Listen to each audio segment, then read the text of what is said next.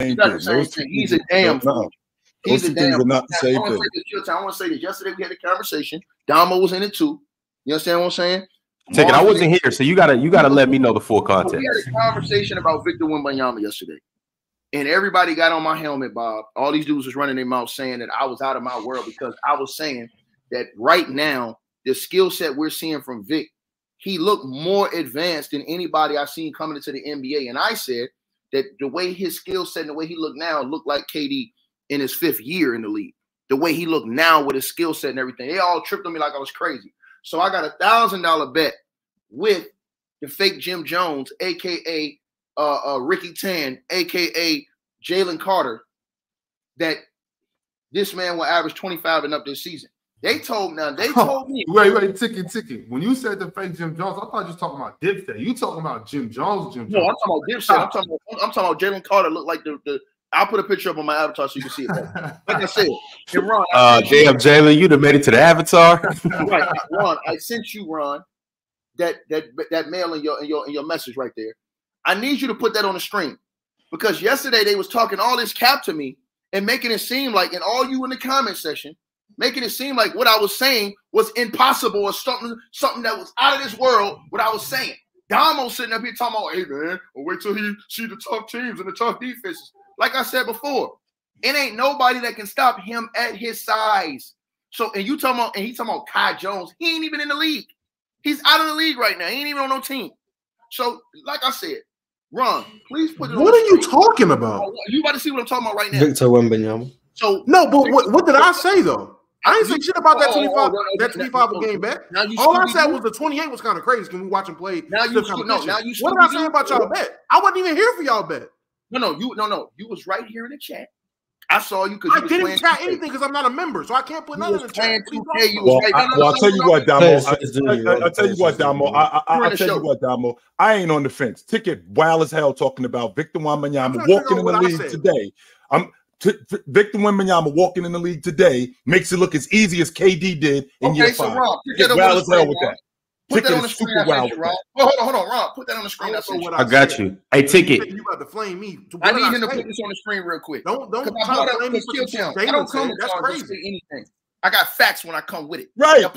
Ticket. You know we don't do the extra lazy shit. We talk on we don't deal in posse. No, we deal in facts. Of what I said. What did I say? No, you was in here saying. What did I say?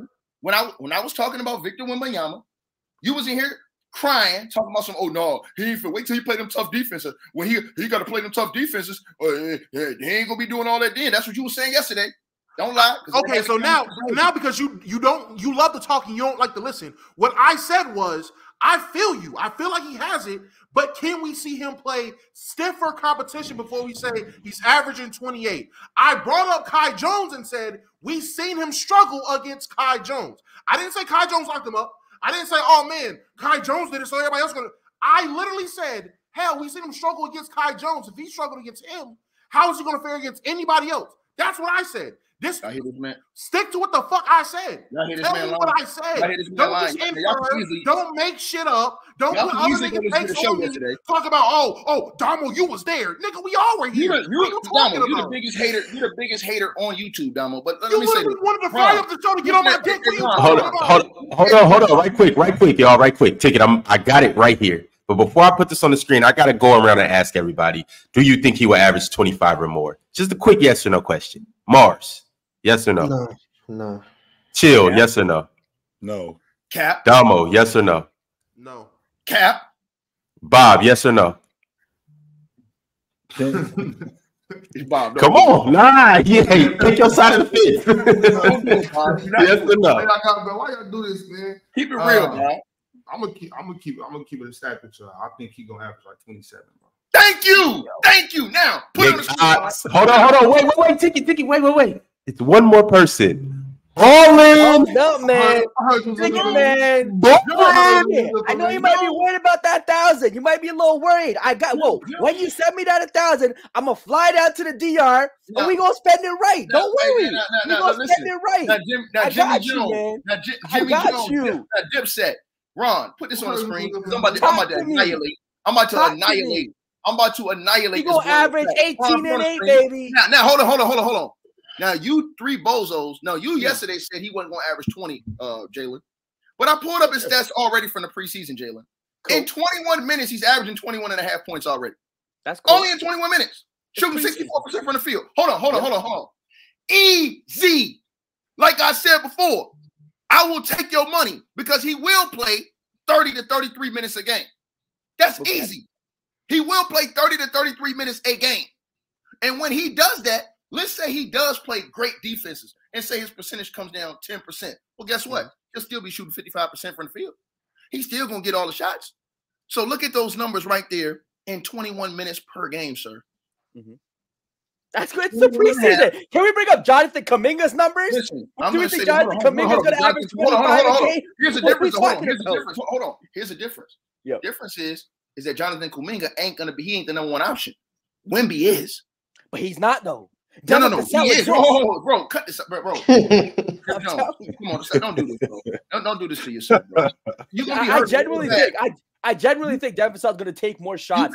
Hey, look, you could have been using that money on whatever them blow up arms you be using to get in the gym in, or whatever the supplements you be using in the gym. We know you want performance enhancement. We know because you need. It's all hard work, baby. It's all hard work and dedication. So, like I said, big heart. Like I said, now Chilltown and Damo and Mars, I need y'all three to explain this to me. One thing, if he's doing that right now, and we already know it ain't no all-time great defense being played during the regular season. We know that the defense is gonna get ratcheted up during the postseason and late in the season during the postseason. That's when the defenses are gonna get really ratcheted up. So I want to ask y'all, if he's doing that in 21 minutes, 21 and a half points. What makes us think that if he's playing 32, 33 minutes per game, that he's not going? And remember, Chilltown, David Robinson was 24 and what? His first rookie year? 12. What was Tim Duncan his rookie year? 20 and 11. Right. And that was with two other Hall of Famers on his team, right? He had David Robinson on his crew at that point. And who else? Hold on. What you call it? Wasn't there yet? No, Ginobili and Tony Parker didn't show up. Who else do Wemby got close to a Hall of Fame on his team? My whole point is this. He's going to be a bucket machine because he's going to be the main guy. Pop is going to try to prove a point that this dude is what he is. He's letting him play his game. So he's going to take a lot of shots, bro. And one thing we've seen about Wemby, he's not afraid to shoot the ball, let it go. He's going to squeeze that thing. Me and Mars talked about his three-point attempts yesterday. He already shooting in 21 minutes, Chilltown. He put up 5 threes. Almost 4.5 threes per game in 21 minutes. That's insane. Yep. So let's say he's putting up 7 threes a game, which he probably is going to shoot because he's not scared to squeeze it from anywhere. 7. And let's say he makes 2 of those. That's not irrational to say he's going to shoot 7. Darvin Ham, AD to shoot 6, and Damo going out of his mind. So that is the new norm. That is the new norm for what they want.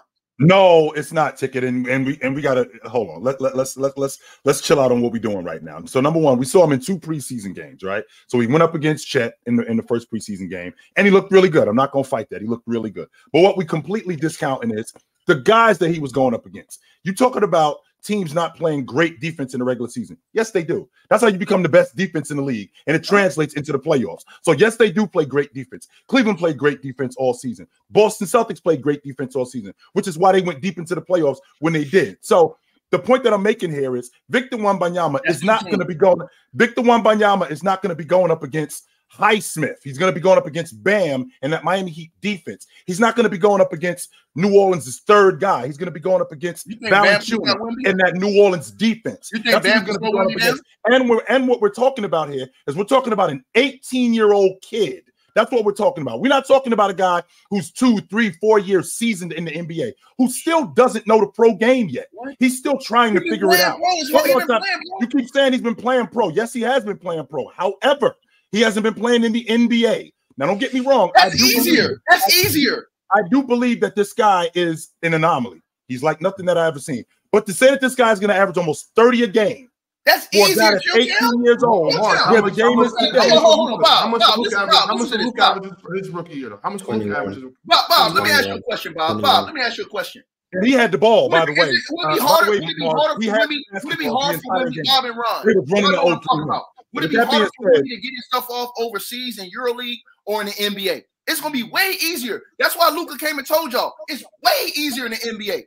And if it's that easier, he averaged 20 a game. Wemby wasn't in the EuroLeague last year. I'm saying,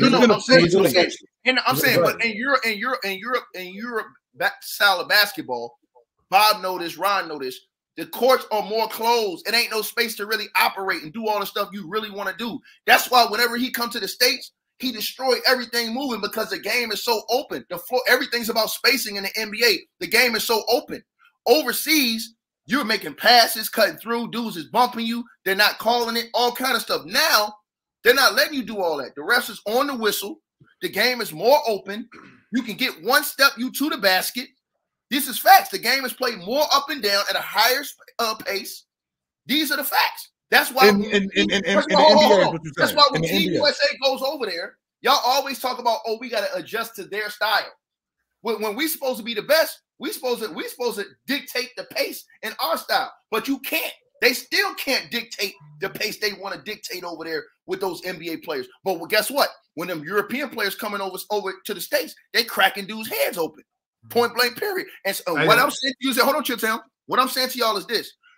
I would understand, Chilltown, if we talking about somebody that's normal. This dude is not normal. He's supposed to be the greatest prospect ever known to mankind. But these cats in the comment talking about the French league that he was playing in is weak. Like, it might not be the Euro League, but that league is not weak. Thank you, Bob. The top league in France is a great league.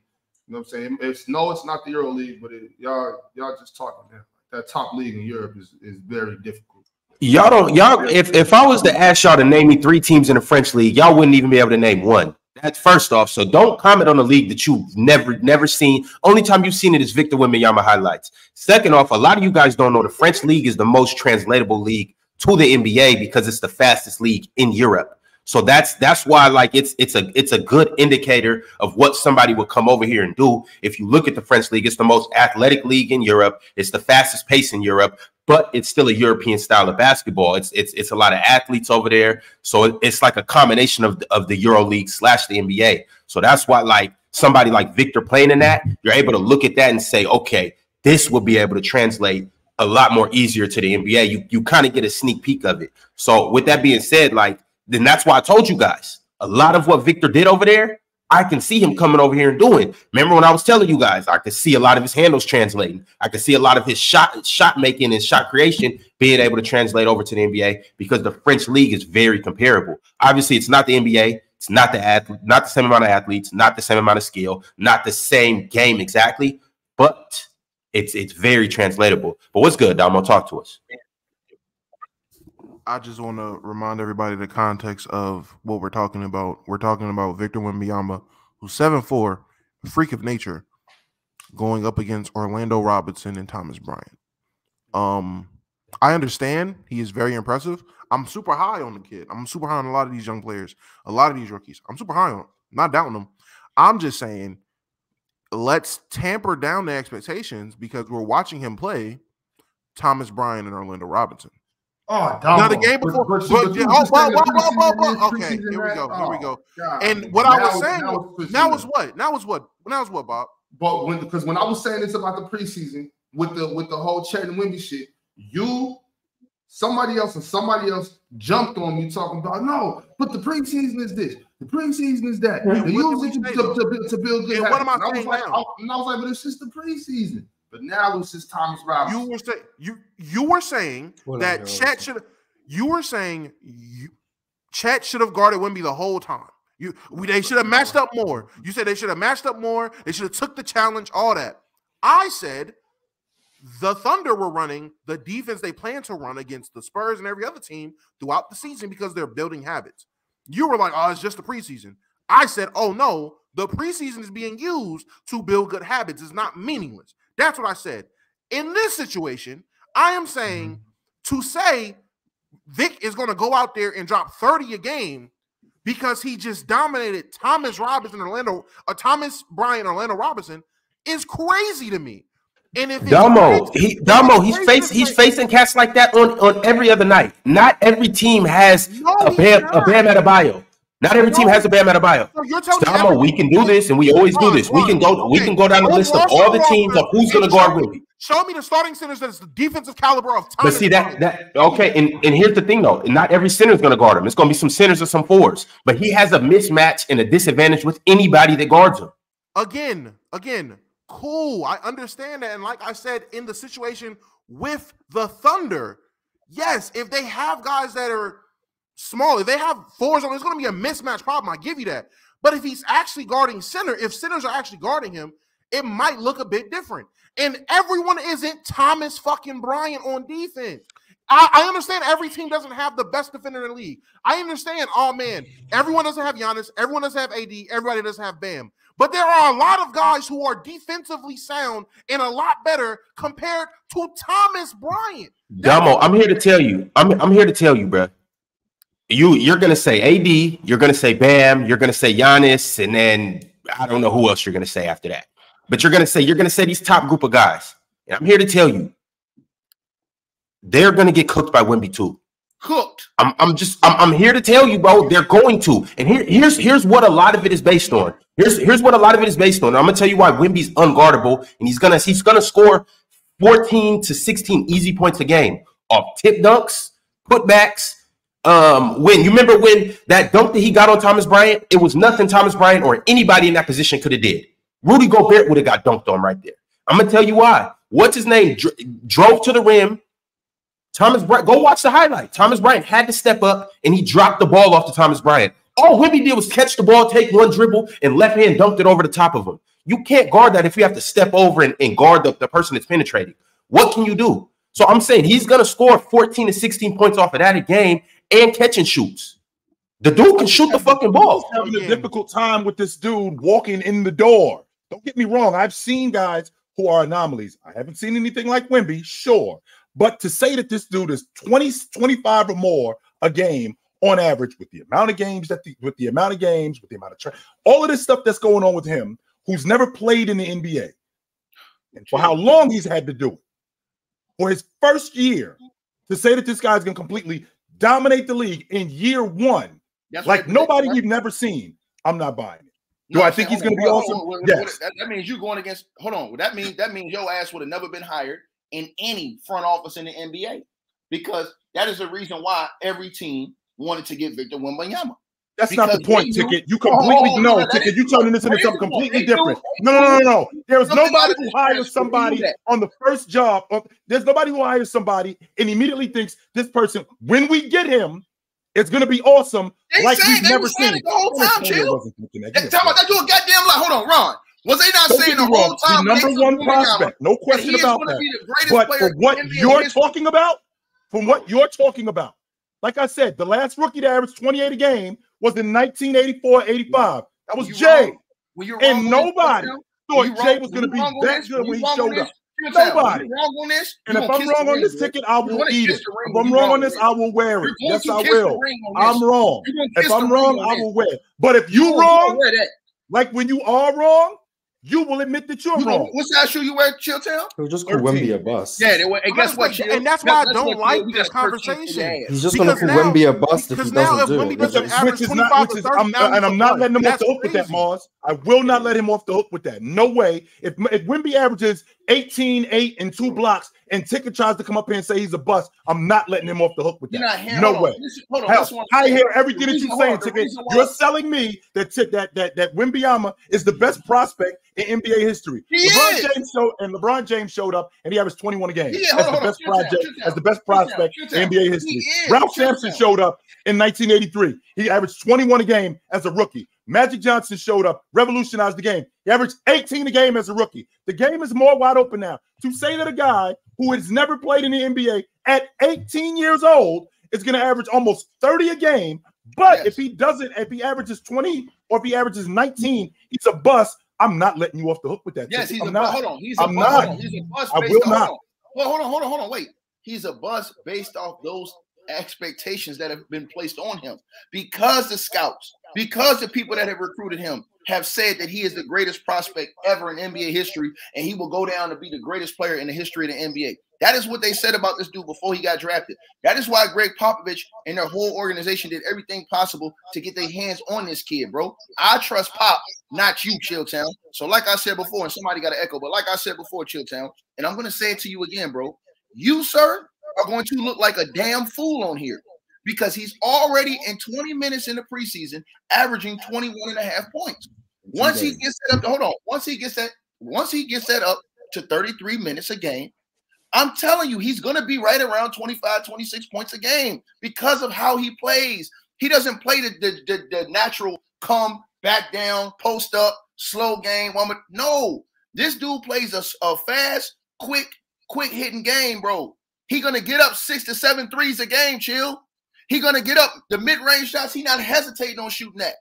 Anytime he get the ball, he's either passing it, shooting it, and going quick. He ain't holding. I can't believe I'm actually having this conversation where 19 from a rookie might be a bad thing.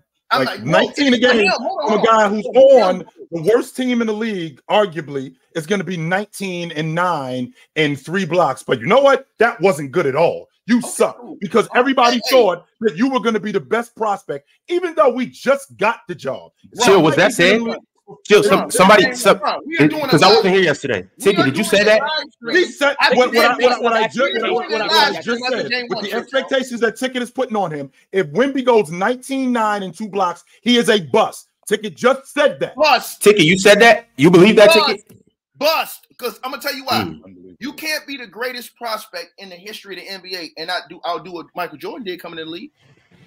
Michael Jordan wasn't hearing me. I heard everything you just said, Ticket.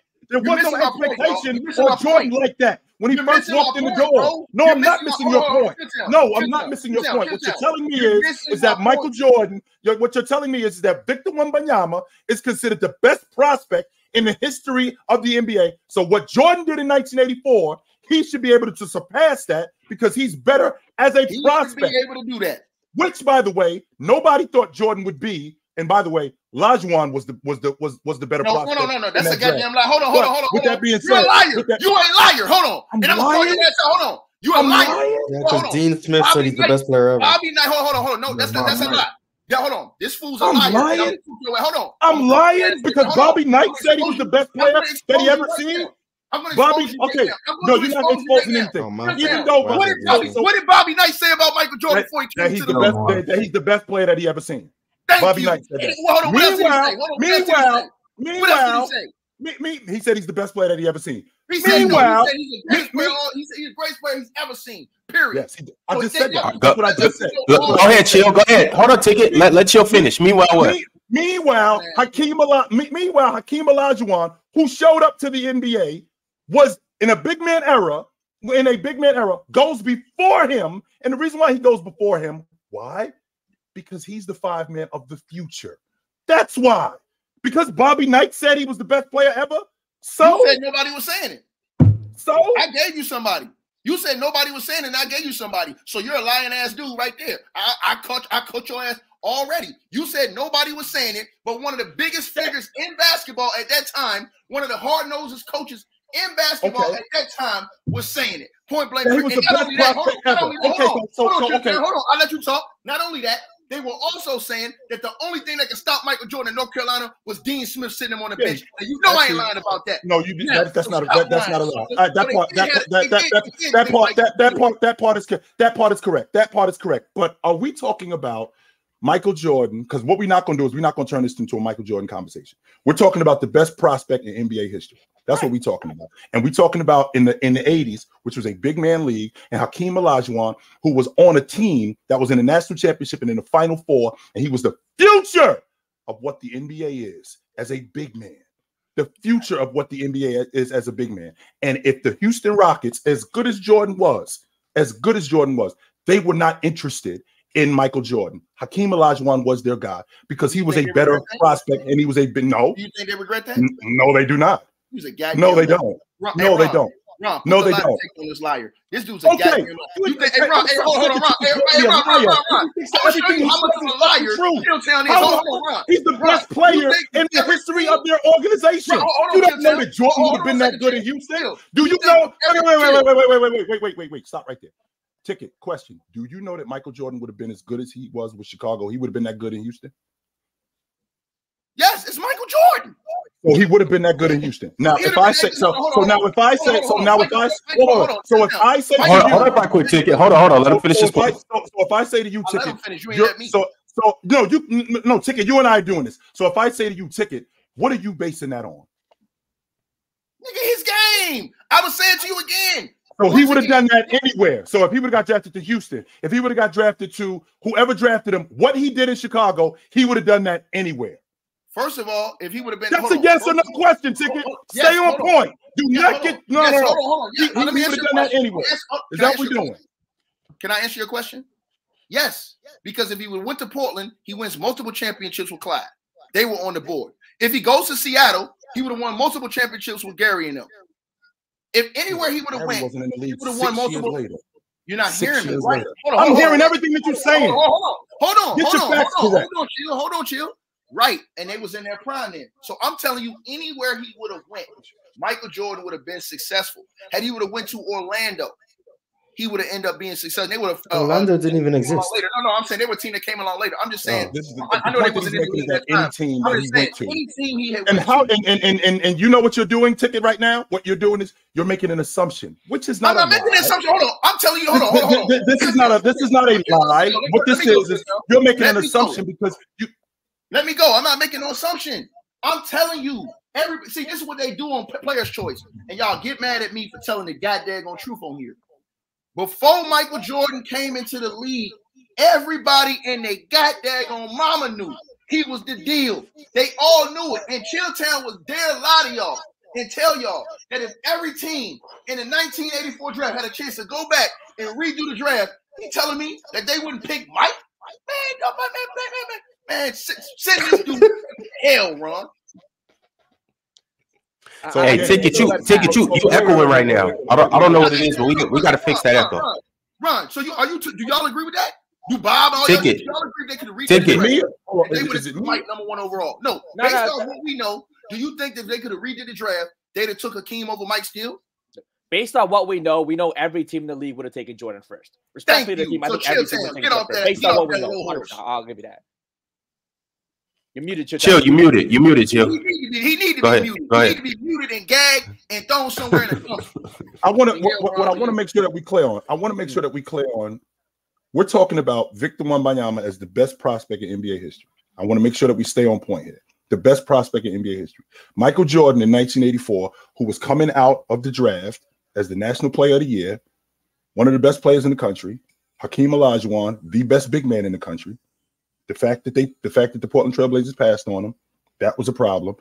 Him going to Houston and becoming everything that he became. How do I know for a fact that if Jordan is in Houston, do they manage him? Do they build that unit around him like they did in Chicago? I don't know that for a fact. So I don't know that Jordan's going to average 35 a game or 37 a game when he's in Houston. I don't know that when he's with Ralph Sampson. I don't know that he's going to average 29 or 30. Why is it a lie, Ticket? Why? You don't fucking know. So they're going to stop Mike from averaging 35. Hold on, Ron. You wasn't there. Think about what he just said. You don't even know. Ron, think about what this man just said. You don't know. Hold on. You're going off of assumptions. You're going off of what the Chicago Bulls did for Michael Jordan. You're not going off what Houston would have done. They put a team around Hakeem, right? They put a team around Hakeem. And what happened in 1982? He won a chip. He won 2 chips. And if I'm not mistaken, Hakeem Olajuwon asked to be traded in 1992. He won 2 chips, right? Did he not ask to be traded in 1992? Did he win 2 chips? Did he fake an injury because he was so fed up? He was so fed up because of what was going on. Yes or no? So the point that I'm making is that we don't know how they would have built that unit around Jordan. We don't. We have no idea how they would have built that. So for you to sit here and say that a guy like Victor Wembanyama, who the San Antonio Spurs are going to build this unit around, and he's going to be successful, but for him to be what Jay was when he first showed up, 28 a game, and if I'm not mistaken, Jordan was second team All NBA.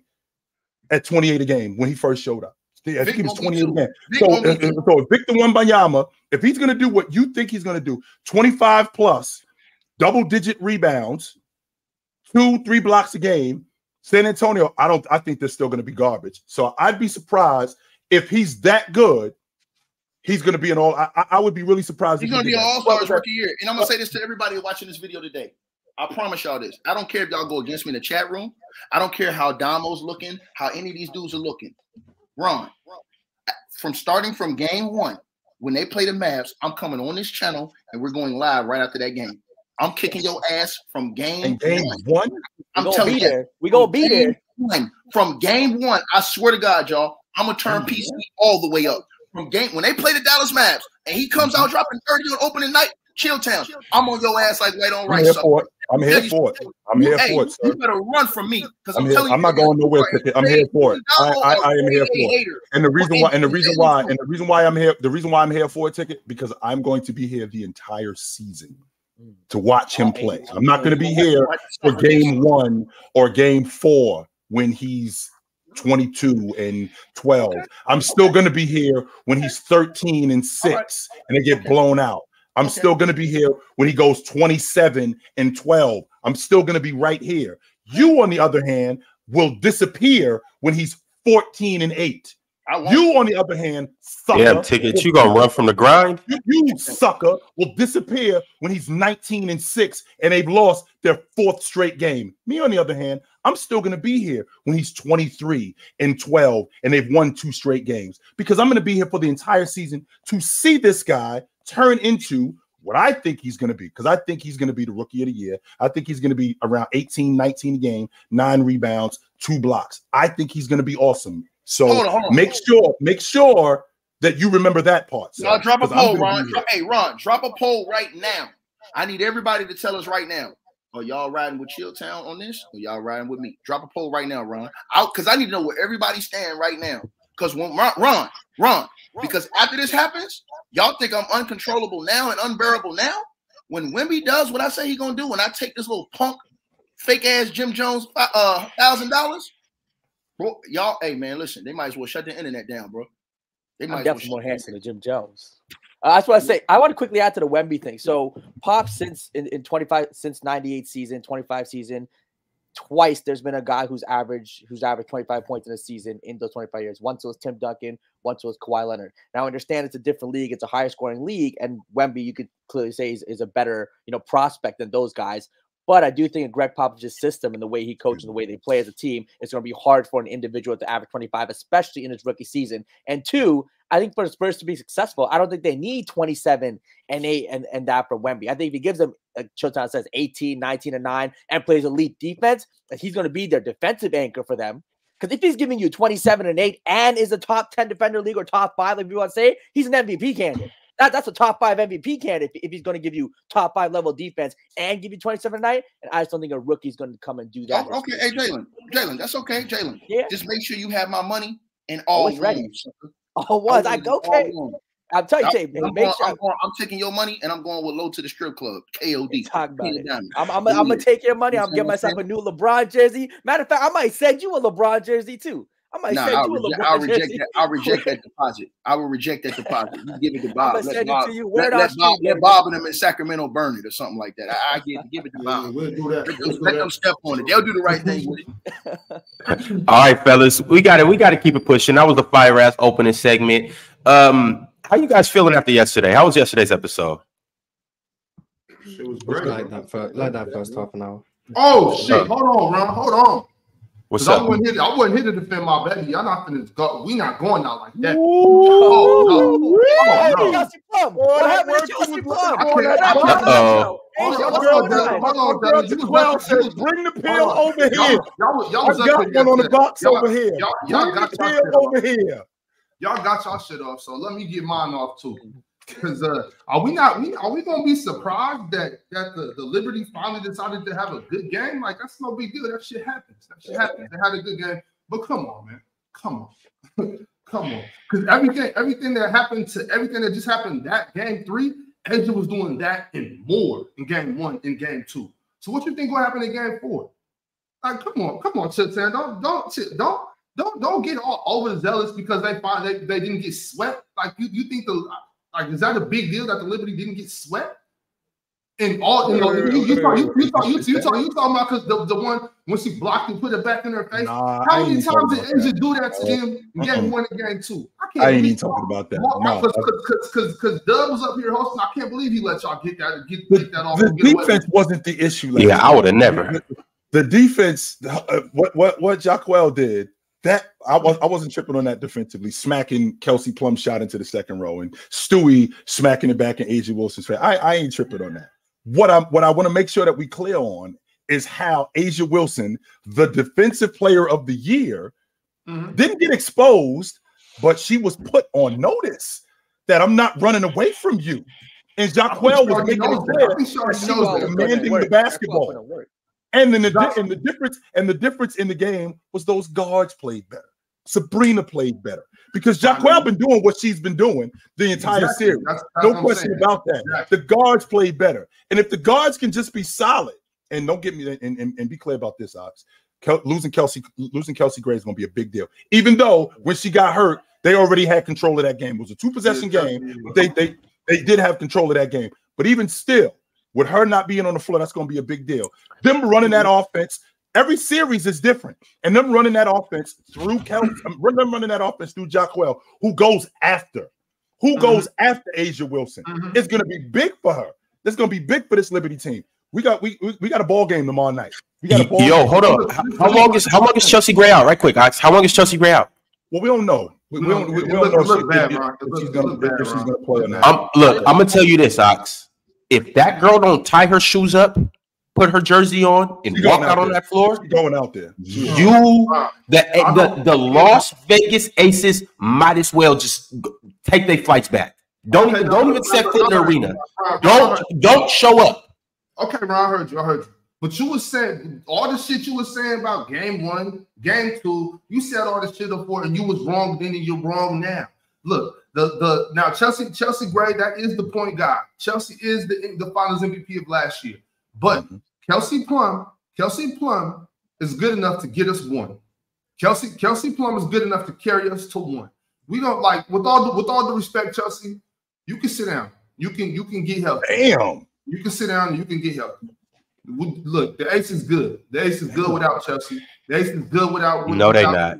No, they are not. You sitting out here lying. Hey, you lying through your teeth, boy. We could beat these dudes without you in this game. The clincher, by the way, if they're up 3-1, Jamal Murray, you ain't got to play this game. We could beat these dudes without you in this game. No, that's not. No, they're good. They're good. Like Kelsey got us. Kelsey good. She all right. She's going out there tomorrow night, though. I don't know. I haven't really seen what exactly what it was, but it looked pretty bad though. So know, I hope it's not as bad as it looked. But even if so, though, like I said, Kelsey Plum got it. She can get one.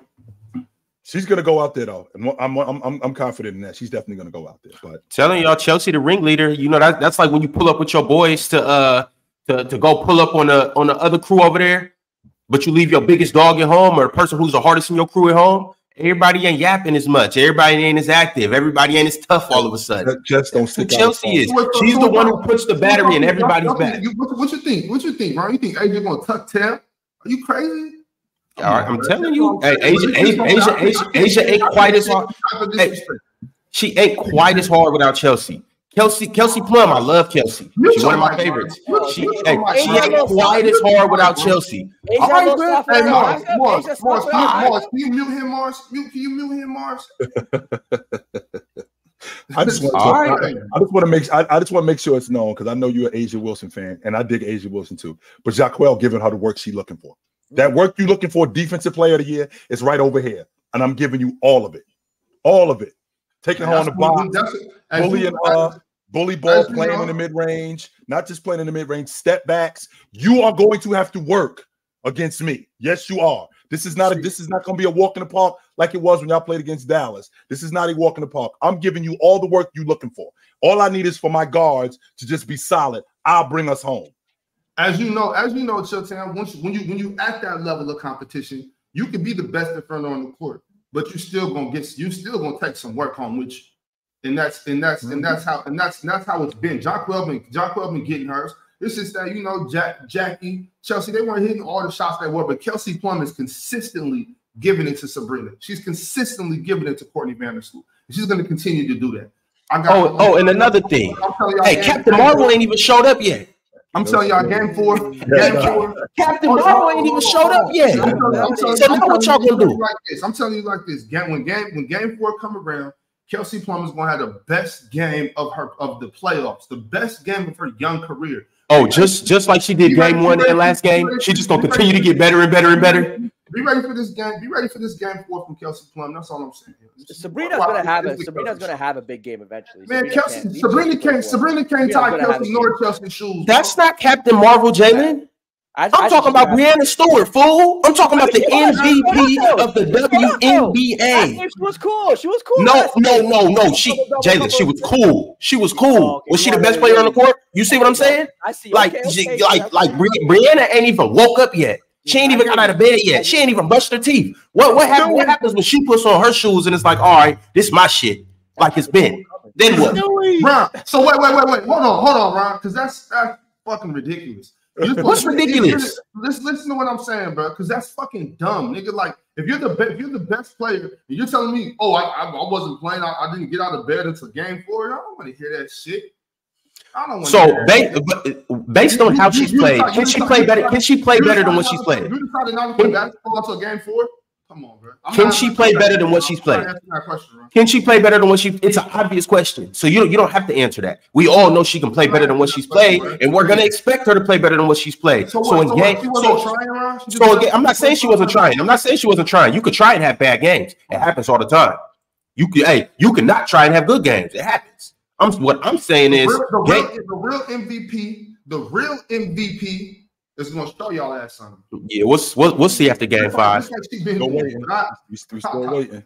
I digress because we got casuals in the chat. I don't want nobody to leave because we're talking about some real basketball right now. So go ahead, we can move on. I just couldn't believe Dub let y'all get that off yesterday and didn't even say nothing in response to it. That was crazy, Dub. There was nothing to say. There was nothing to say. Better, Dub. Oh, there was nothing to say. Your girl Asia got outplayed in game 4, in game 3. Your girl Asia got outplayed in game 3. Vandersloot showed up. You got better guard play. Sorry as hell too. I got off. You heard me, Ron. I got off the plane. It was 5 minutes left in the show. Hey, bro, look, keep Courtney's name out your mouth. Courtney, sorry, bro. All right, remember that. Yeah, can't remember that. Before you move up this women's thing, I want to say this. Shout out to Bob and you guys for keeping them women in the limelight. I would like to see the women support the men, though.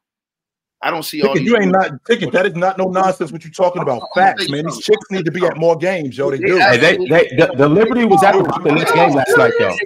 Hey, but hold up, though, ticket, right quick. The Liberty was at the Brooklyn Nets game last night. The all about 7 of them sitting courtside. I'm talking about. I don't see it enough. I see more guys, more superstars in the NBA supporting the women's basketball. You see Bob coming in here supporting the women's consistently. And you don't see them doing that for the brothers, man. Right. They might have one or two girls that's working on TV and stuff like that, bro. And they want somebody to support and help. The brothers is actually trying to help uplift their league and bring more attention to it. The fact that Bob and y'all guys are talking about this is kind of helping because I was reading reports on them that the ratings had went up for women's basketball and stuff like that. That's all because of guys like Bob and you guys and everybody that's talking about this stuff now because people used to not care. But they got to care too. They need to get your ass out there. You know what I'm saying? Whatever you doing, whatever, get your ass out there and support the brothers too. Is it fair to say that a lot of these women got to play overseas to supplement their income, so they can't really be here watching NBA games? They're a little more busy. No, I ain't saying. Even if that, hold on a second. Even if that's true, those games overseas, their season is over in February. That's half of the NBA season. No, it's not true. Because a lot of when are they done? Because the WNBA season starts in May. Remember, a lot of girls, a lot of women they're not even back until two weeks until their WNBA season. Right. A lot of women are like, I'm not leaving my EuroLeague team or my WNBA team down in Australia or whichever league they might be playing in Russia. They don't leave until that season's over because they're getting paid more there. So sometimes they don't come home until game 3, game 2 of their season. You know what I'm saying? So this season's still going on, is what you're saying. Yeah, like but when the WNBA season starts, when the WNBA season starts, their season over in Europe is still going on. It depends. Obviously, it depends on what league they're in. If they're they're in Australia, Russia, wherever they are, and also it depends on if they playoff runs. Stuff no, like that. Hey, hold on. To the girl in the comment section, Maria knows best. No, we gonna do that. Because Kyrie Irving was one of the biggest supporters of women's basketball, and as soon as he had some adversity, you had women's basketball players on ESPN throwing him under the bus. And he was the one sending money trying to help keep the league going when they was going through the struggle during the pandemic. So yes, with that being said, Ticket. Now I'm not saying I stand against Kyrie Irving, because I was in support of Kyrie. There were some questionable things. I was, but this I gotta ask you this. So if somebody over there disagrees with what Kyrie does, are they supposed to pretend like they don't? Just because I didn't say that.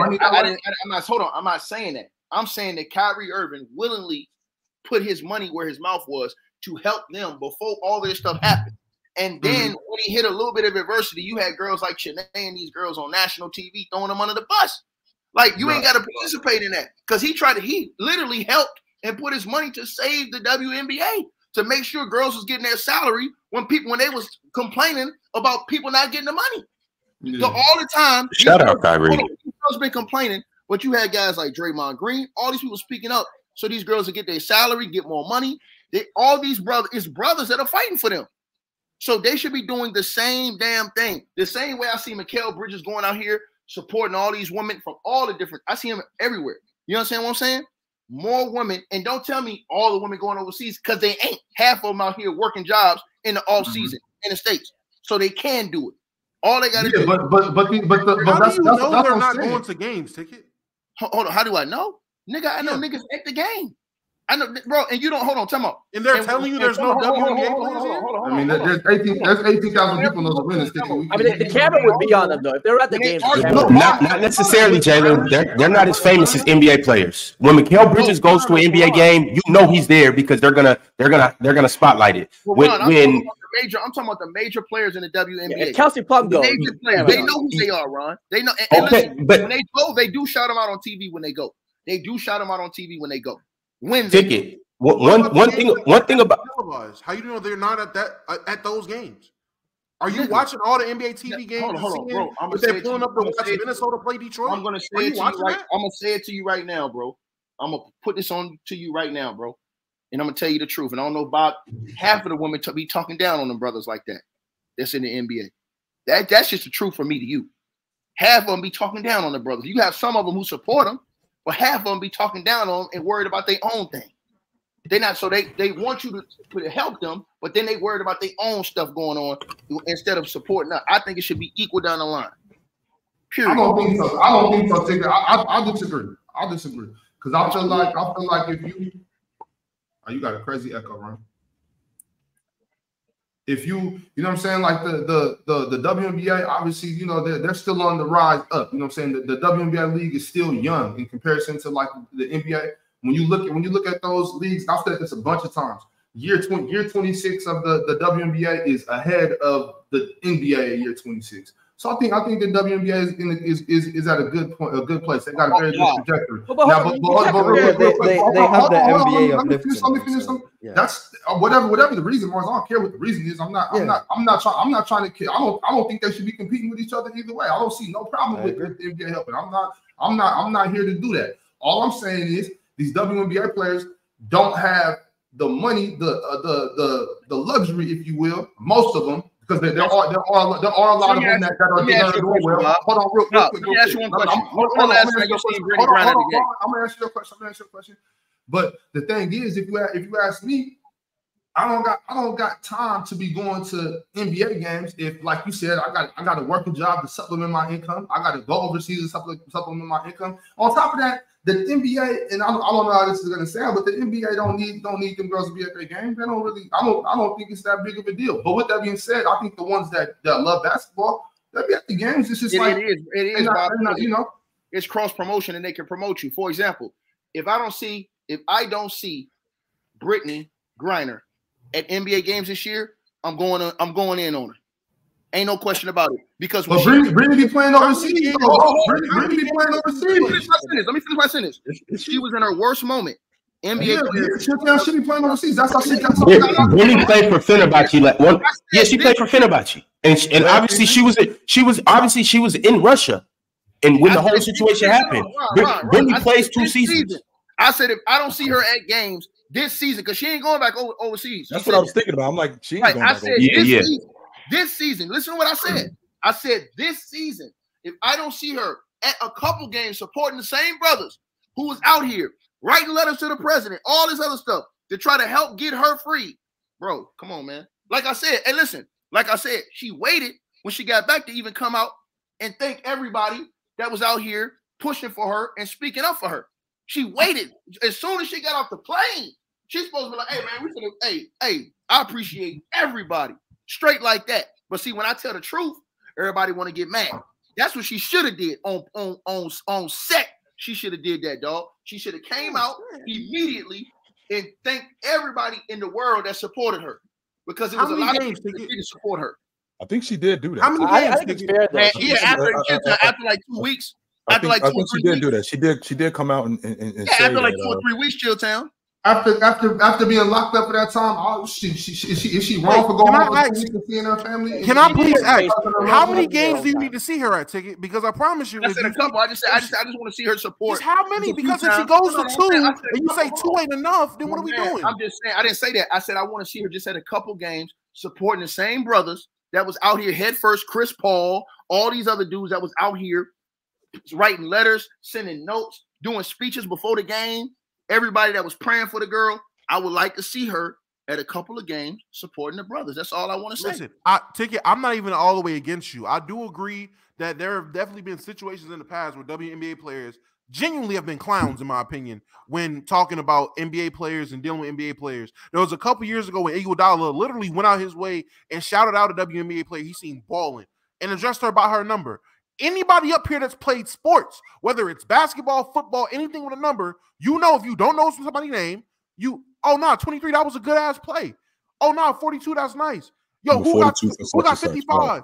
Like, that's a normal thing. Right. Not only her, but a plethora of WNBA players start talking out the side of their neck.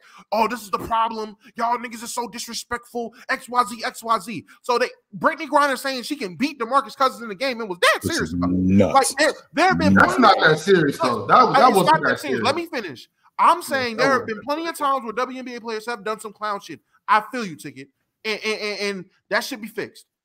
But to say that, oh, nah, I ain't going to hold you. It should be 50-50 on the support. Man, bro, them WNBA players got other shit to do. The max they making is $200. Hold on, let me finish. Ticket, let me finish. The max they making is $250 a year. Let them girls go work, go play ball, go do some other shit. And again, I ask, how do you know, Ticket, yourself, that these women, you're saying, oh, it should be the top players. If the 6th man for every team is going and supporting these games, that's still a WNBA player at these games. If the 15th woman on the bench is still going to these games, that's still WNBA players going to these games. And if there's games that aren't nationally televised, if there's games like Charlotte versus goddamn Minnesota or Charlotte versus Indiana that isn't on TV, Ticket, how are you going to know that a WNBA player went to that game? Well, I'm going to tell you why.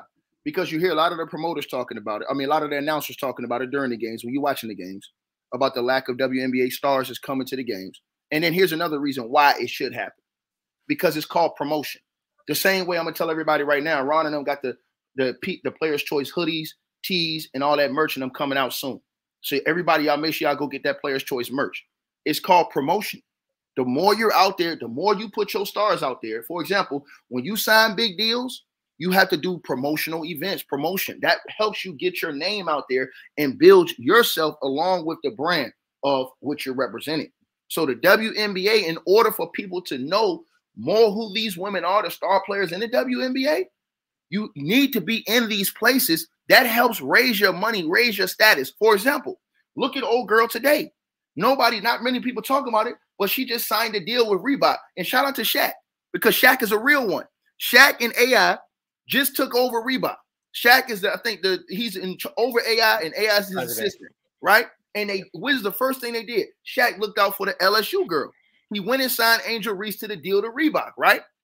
So what I'm saying is that they're looking out for these ladies too, the NBA cats. All I'm saying is put yourself in the best position to not only promote your league, but to cross-promote so that everybody can grow together. You can't do that if it's the fellas always trying to carry the load, because that's what it was when them girls was begging about that money. They was going to the NBA players.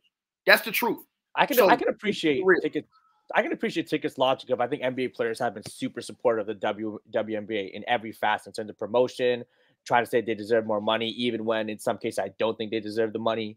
And in terms of the Brittany Griner situation, yeah, 100%. The amount of money you get paid is strictly correlated to the amount of revenue your company brings in and the amount of profit you generate. The WNBA is still subsidized to this day by the NBA. It is a business that's been losing money for 25 years. You know what we call a business that's been losing money for 25 years? We don't call it a business. We call it a charity. And to compare the WNBA between the NBA 25 years, the climate in the NBA's 25th season, which is what, 1970, 60, whatever it was, is a completely different business climate than it is today. Today, we have companies generating billions of dollars in a matter of 5-6 years. There is no company that has started in 2000 that has not made money for 25 years that still exists. The NBA, right now, the WNBA, again, it's not a business. I don't mean to sound rude. It is simply a charity and a movement for women's basketball. Do I hope one day they do become profitable? Yes. Do I hope one day they make millions of dollars? Yes. But that is strictly correlated to the amount of money they generate. They need to generate more money if they want private jets. They need to generate more money if they want $1 million salaries. They need to sell more jerseys. Because even WNBA fans, how many WNBA jerseys do you have, Ron? Respectfully, how many WNBA jerseys do you have? Respect Joel Lloyd. Okay, I'm saying a lot of WNBA fans respect the goal, Mamba. Yeah, I'm just saying, but so you got it. I respect it. So you probably got some. You're really about it. But a lot of these WNBA fans, they come on and say this and that. Then you ask them these questions: how many games you really going to? How many jerseys you really buy? Like, they're not really supporting them. Jim Jones balling, Ron. He balling, Ron. But yeah, that's just my take on that. Hey, somebody get that boy some fish because he out here cooking. He's trying today. Hey, if you follow me, you know I'll be courtside at Seattle Storm games. Hey, we respect it. Hey, Joel Lloyd, that's my nigga. Kia Nurse, that's my nigga. Right. Ezzy Maglador, that's my nigga. Hey, and we finna get a crazy draft pick this year, and we're gonna be contenders next year. Ron, but that's a story for another day. WNBA show coming soon too. What's up, Ticket? Merch, Ron. What's up with the PC merch? Like the people. Man, it's on the way, man. I just need y'all to continue to be patient. It's coming. It's coming sooner than later. I promise you. I promise you that. Just like that PC weekend content. Who is gonna get the merch in the comment section? Because I want to see Mars in a PC hoodie. Who is gonna get the merch? Let us know in the comment section. When they drop the PC merch, who is going to cop the PC merch? We want to know that right now. Let everybody know in the comment section. Or Ron can drop a poll and we can find out and gauge how many people are actually going to get the merch when Ron and them drop that PC merch. Because y'all know it's going to be fire when they drop it. Jalen is actually right, though. Jalen is 100% right. I mean, I can't pay you what I don't have. And if you ain't generating no bread, I can't pay you. It's that simple. That's just business. Isn't the average WNBA salary somewhere in the 6 figures? Is it just at like 110, 120 at this point? I think that's a livable salary. Definitely, yeah. It depends on where you live, Mars. Just so you know, Mars, $110,000 in New York or in New Jersey is not a lot of money. No, it's not. I mean, it's just all relative to the lifestyle you want to live. Yeah. I think you survive on that type of money. But if you don't, and you need to supplement it by playing overseas, that's your decision. But so if you make let's just say you play for the New York Liberty Mars and you're making $110,000. Well, number one, the government's going to take 40% of it. Then you got the New York state tax. That's another 20%. So essentially, you're basically making like 35-40 cents on the dollar. Possibly. So about what, 40K? Maybe close to 50. Maybe 60. Yeah, I think you can survive on that. But maybe you can't. And if you want to supplement that playing overseas, that's your decision. I'm not. Well, Mars, they're for sure going to go overseas. Every player. I have no problem with like, oh yeah, that's your decision. But no, I'm saying like they just don't make enough money to like live. No, for sure. But I'm saying like they're definitely the teams overseas. A lot of people don't know this. Russia, Turkey, Spain. A lot of these leagues, Australia, they pay more in these leagues for the girls than the WNBA does. Why? Because basketball over there, the women's leagues actually have a bigger fan base. They actually respect women's basketball more than America does. They'll show up and pack out the arena for a Fenerbahce versus Efes game. they'll pull up and show out. So these girls a lot of times are making just as much, if not more money over there. So the WNBA season really for them is like that's the second league. So the WNBA is the side job. Basically, yeah. Because I always say, it goes the same way. If they want to use the WNBA as a side job to make more money, I'm not like make more money. That's cool. But it's like they're just not living on a livable wage when there's actually people not getting a livable wage. I think is disingenuous. That's all I'm saying. Like there's actually people struggling financially, and we're saying these athletes making 100K on a side job are the ones being hard done by and struggling. I think that's disingenuous to the actual people struggling in this economic climate. That's what I'm saying. At what point does the WNBA make decision to say that maybe the American consumer just doesn't like the product, right? So you look at a sport like cricket. Jalen, this is what I'm. No, that's not the case, bro. That's not the case. That's not the case, bro. That's not the case. That's not going to let you get this off. That's not the case. That's exactly what it is, Ticket. You have to promote. Jalen, hold on, Jalen. You were right until you said that. Now I don't want you to go off because I don't want the whole crowd to turn on you again like they do me all the time. But they're not promoting it right, bro. And that's all there is to it, bro. Is your promotion. Damo, all these dudes is firing what they do. Mars is firing what he do. But if you open up a restaurant, Chilltown, and you got the best goddamn fried chicken in town, and nobody knows you got an open restaurant, you ain't gonna sell it because nobody know it. Nobody know that we over here. Promotion, bro. You have to be able to promote things, and that is the big thing. When you have good product, like WNBA has good players, Chilltown and all these dudes, they can do videos just breaking this stuff down. But they have to be willing to go the extra mile to promote themselves. That's why I said what I said about them going to the games and having their superstars of their league at the games so that the NBA, who is carrying them right now, can continue to promote and build them up so they can be self-sufficient going forward. But you have to do that. You have to be willing to go to these events. You have to be willing to do all of the extra stuff that it takes to build yourself up. It's almost like the rap game, Chilltown. It used to be a label. You assigned to a label, and the label would do all the work. Now the labels don't want to do that no more. Now you go independent. You got to do your own promotion, your own label. You know what I'm saying? This is what PC's doing right here, right now. I can understand promotion is 100% important. Promoting is 100% important. Promoting these girls, maybe their backstory, promoting individuals. I feel like ESPN and the league, they've tried to do this. They've been promoting them. They've been putting them in more primetime slots, trying to get them out there. I just think in terms of the product, when you're hoopers, like when you see Ron talk about it, Big Ox, and when you talk to other people who are fans, like they're really hoopers, they're real basketball fans. People got to realize the NBA, only about 10 to maybe 20% are real basketball fans. Then you got the casual fans who are still going to go to the game just because, it's a fun thing. Like I can go to one of my mom or my aunts. They're not huge basketball fans, but I throw on an NBA game. They're like, oh, it's exciting. It can be a fun product. But when you throw on a WNBA game, a lot of people just don't like the product. They think it's very what you want? You want the girls? So you want the girls going to the games thonged out? No. You want one of the girls so everybody can talk about. We're not saying that. I'm just saying at some point we have to realize, does the product work for the American consumer? Sometimes it doesn't.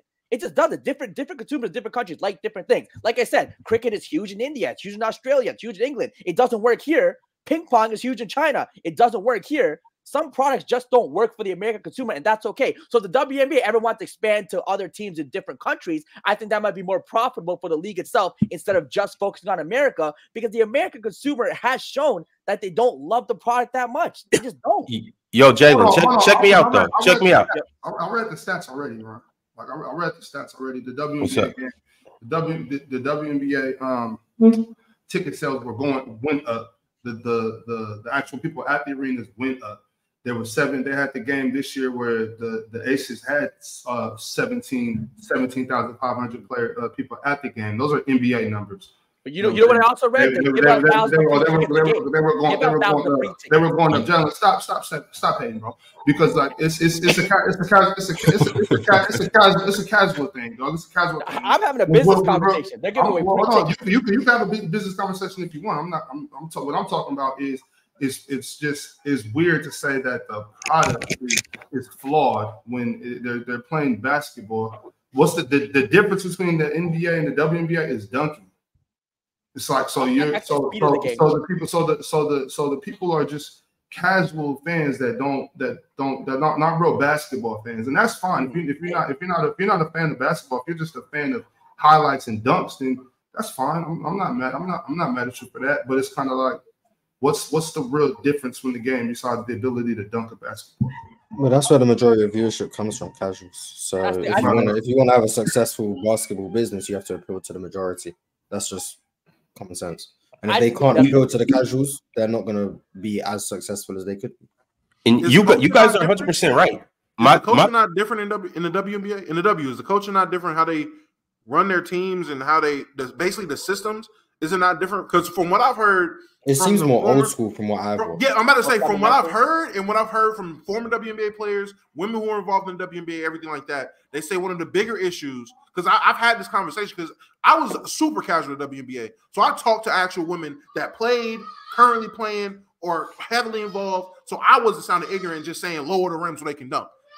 Mm-hmm. The issue is you have these guys that is coming in with this 70s, 80s, and 90s philosophy of basketball and limiting these women. You have these young girls that's coming up in high school who they're as equally as entertaining as the guys with the House of Highlight crossovers, deep threes, everything like that. But when they get to college, not only do they have to wait 3 years, their games is being limited by these systems that also are being played kind of old school, right? Or am I wrong?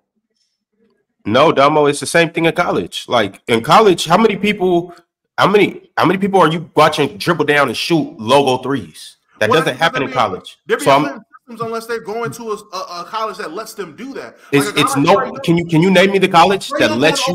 Trae Young went to Oklahoma and he was allowed to be Trae Young. And that was an exception. But I'm saying you have to go to a program that lets you do that. But you're not going to be able to go Caitlin Clark at Iowa. And by the way, Iowa just broke the record. They were just in a football stadium. So I'm saying it's people that do this. Kelsey Plum, Sabrina Ionescu when she was at Oregon. Like this happens. So like that's what I'm saying.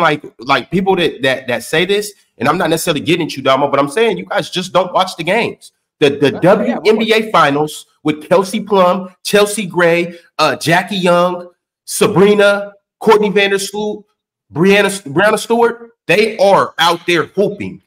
They're like how Bob said, they're doing everything except they're shooting logo threes, they're shooting crazy step backs. People are out there getting crossed. The game is entertaining. It's no look passes. It's all of that. My thing with the WNBA is in Jalen, I feel what you're saying. It's just a matter of time before people will cross over and become fans. All you have to do is watch the product and you'll like it. But my thing is, it's just so it's two things. It's the fact that when the WNBA came into existence or when it started like peaking in the thousands, the NBA was just so astronomically big that motherfuckers was just like, I'm watching this because it's bigger. My thing is, Jalen, so you're saying people won't watch the WNBA? You mean to tell me if you put the G League on TV, people wouldn't watch that? Ron, stop lying. People are dunking in the G League. It's tremendous athletes in the G League. You know why they wouldn't watch it? Because the NBA is still in existence. If you took all NBA games off TV and you just put the G League up there, people will watch the G League. Ron, you ain't lying. The WNBA is competing with the NBA.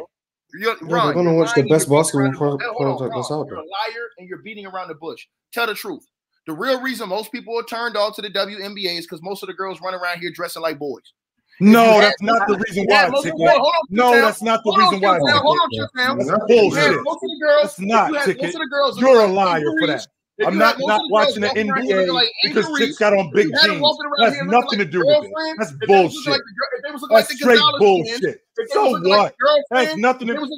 Them chicks had big pants on. That had nothing to do with me watching Sylvia Fowles. Yeah, no, it did not. It had nothing to do with me. Had nothing to do with me watching Tina Thompson. So let me ask you this. So let me ask you this. So if you're watching, if they're not, hold on, look. So what you're saying, Ticket, is they're not watching these girls play because they're not physically or sexually attracted to them. So you're saying they're watching the NBA because they're attracted to them? No, I'm saying that the ratings will go up. If you have more is it that they love to watch these big, muscular, sweaty guys running up and down the court? No, it's different. Is that what's doing it, Jalen? No, it's not right. I mean, for Jalen and LeBron, he knows. I don't know. You don't think the ratings will go up? It looks like these guys. So now you're saying these dudes got crushes on this NBA? No, I'm saying it's not that.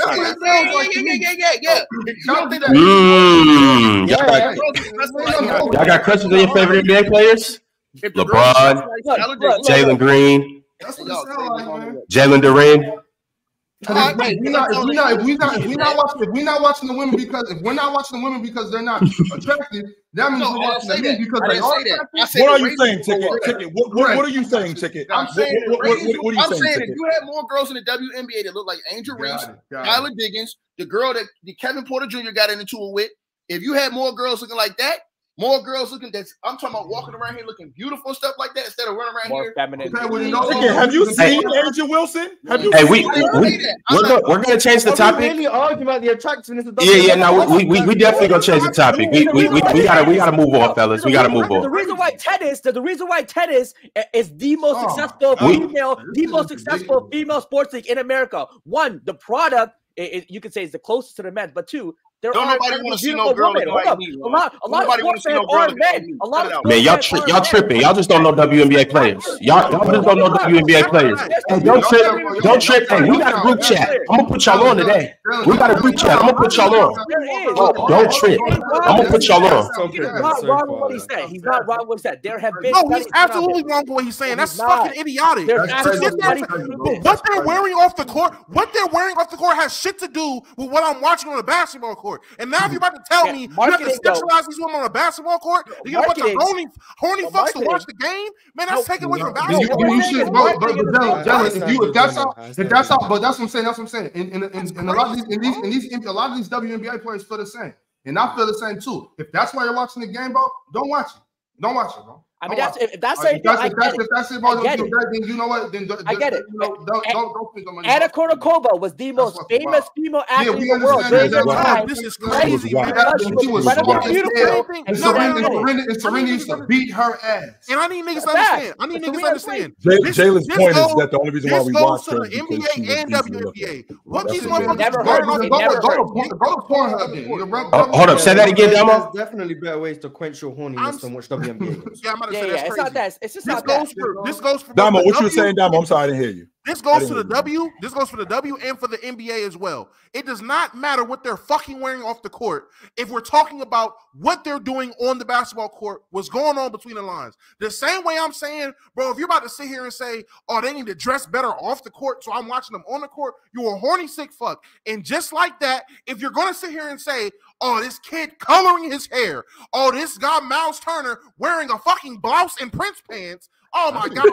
What is that about to do for bro? What does that have to do with the court? They're wearing basketball gear on the court. Stop worrying about what these niggas doing on and off the court. So many grown men are crying about these young guys coming up here with painted nails. Nigga, let them play basketball. What the hell that got to do with basketball? We're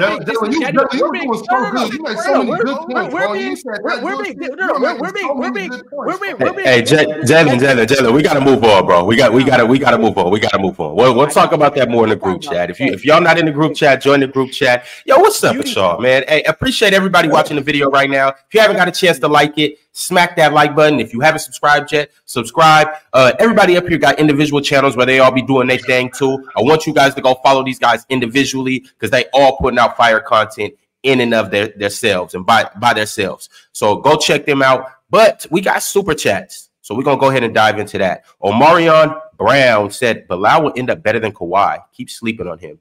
Z's. Dub Mars, by the way. I got to start watching this Bilal kid. I thought he was a few years away from being like a contributor, but from what I've heard, he's been doing good in preseason. I still want to see it in the NBA, and I haven't watched any Wizards preseason games. But from what I've heard, he looks like Leonard good. Okay. Right, I will definitely be paying attention. I mean, no one even would have thought that Kawhi Leonard would have been Kawhi Leonard goods when he came in. I did not think that. No, I didn't. So anything's possible, really. I've seen some highlights. He looked good. And for y'all that don't know, we're gonna get into our top. You guys did the top rookie of the year list yesterday. But I had him on as number. I think I had him 5 on my list, just based on what I've seen, based on him being in Washington. He's gonna start. He's gonna play. I think he can, I think he can have a pretty good season. But we'll have to see. For those who don't know, today we're going to do the 6 man of the year ranking. So we're going to get into that. And we're going to do the clutch player of the year ranking. What's good, Ticket? No, I apologize if y'all don't understand what I'm saying. But I'm just going to put it like this and so it don't offend nobody. Ron, why do they put these women on ESPN in skimpy clothes? Why is there a beautiful woman? Because I want to answer that. Why do they have Sinead on ESPN wearing tight dresses and skimpy clothes, Sex sells. looking like a whole snack. Sex Why sells. do they have Molly Karam in skimpy clothes looking like a snack every day? Sex What about sells. all the That's other why. women that go on TV that they put on TV that they got looking beautiful? Joy Taylor on Fox. And they're trying to be beautiful. They hire beautiful women because they realize men They watch do that because it brings more eyes to the situation. All I'm saying is, Ron, is that if you look a certain way, Ron, and you have presented a certain way, you will gather more eyes just off of that because we live in a society that looks at that. So when you look at your TV and you say, dang, Shanae looking good, who is she? What is everybody going to do? They're going to go look at what she's doing. What team she playing for? Let me go see. So Shanae, she has a bigger profile because she's not only on TV, but she looking good on TV. So they're like, hold on, I got to go see her. That's what I'm saying. So I'm saying, and I'm telling y'all the truth. This is why ESPN and all these people have these women on the shows looking good like that. You don't see them looking busted up or dressing like anything else. They on there looking like chill. When you look at Shanae on TV, what's she looking like, chill? Like she was at the club. She's snack. Oh, snack. She looking good, ain't she? She looking fresh. good. She's definitely fresh. That's she's all I'm definitely saying. fresh. Hold on. That's all I'm saying. I feel you. Go ahead. I'm just asking, do you feel like, so there's no women's sport to where, like, do you feel there's no women's sport where they just allow the women to be basic while they're playing the sport, or basic off the field or off the court or off wherever?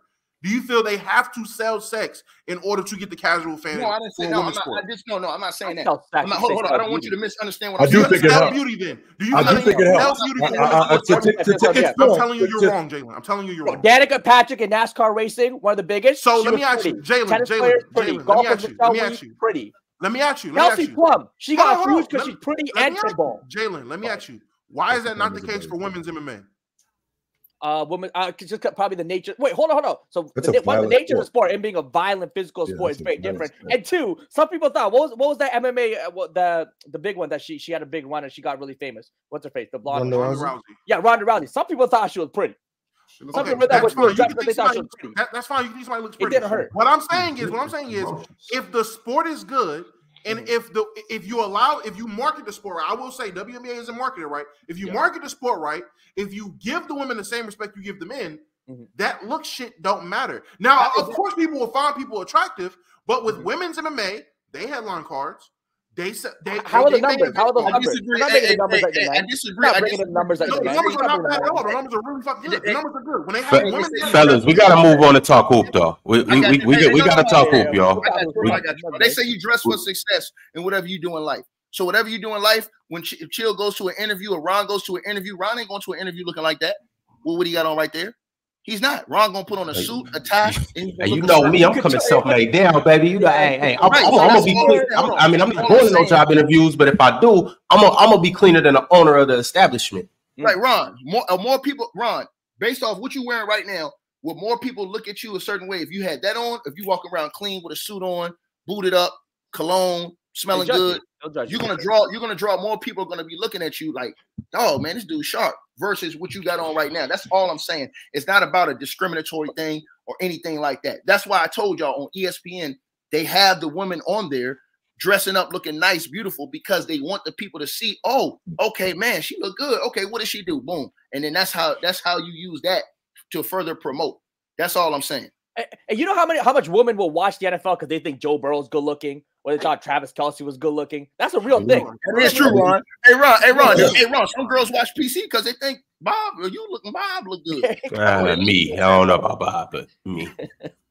All right, y'all. We got and she literally does not fit any beauty criteria at all. Amanda Nunes got pushed. She retired. Valentina Shevchenko literally just lost her belt. So that's why the current champ isn't getting pushed more than her. So if y'all gonna sit here and chat, please chat better than what y'all doing now. Again, no one is saying there's no attractive women in women's martial art. What I'm saying is that's not what they're selling. You could bring up Paige Van Zandt. There's a reason her ass is doing OnlyFans now and not fighting. Because she realized that selling beauty was not going to do nothing for you in the ring, and they can't do nothing with that. That's my point. You don't have to sell beauty if your product is good. And what Ox and Ron are saying is the W product is good. If I'm wrong about my misconception about the coaching and everything like that and the systems, cool.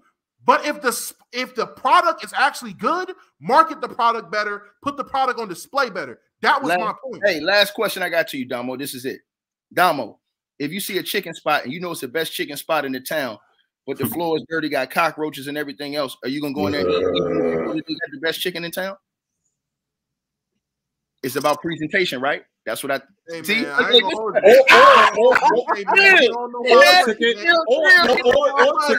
Ticket, and that's 100% valid what Ticket said.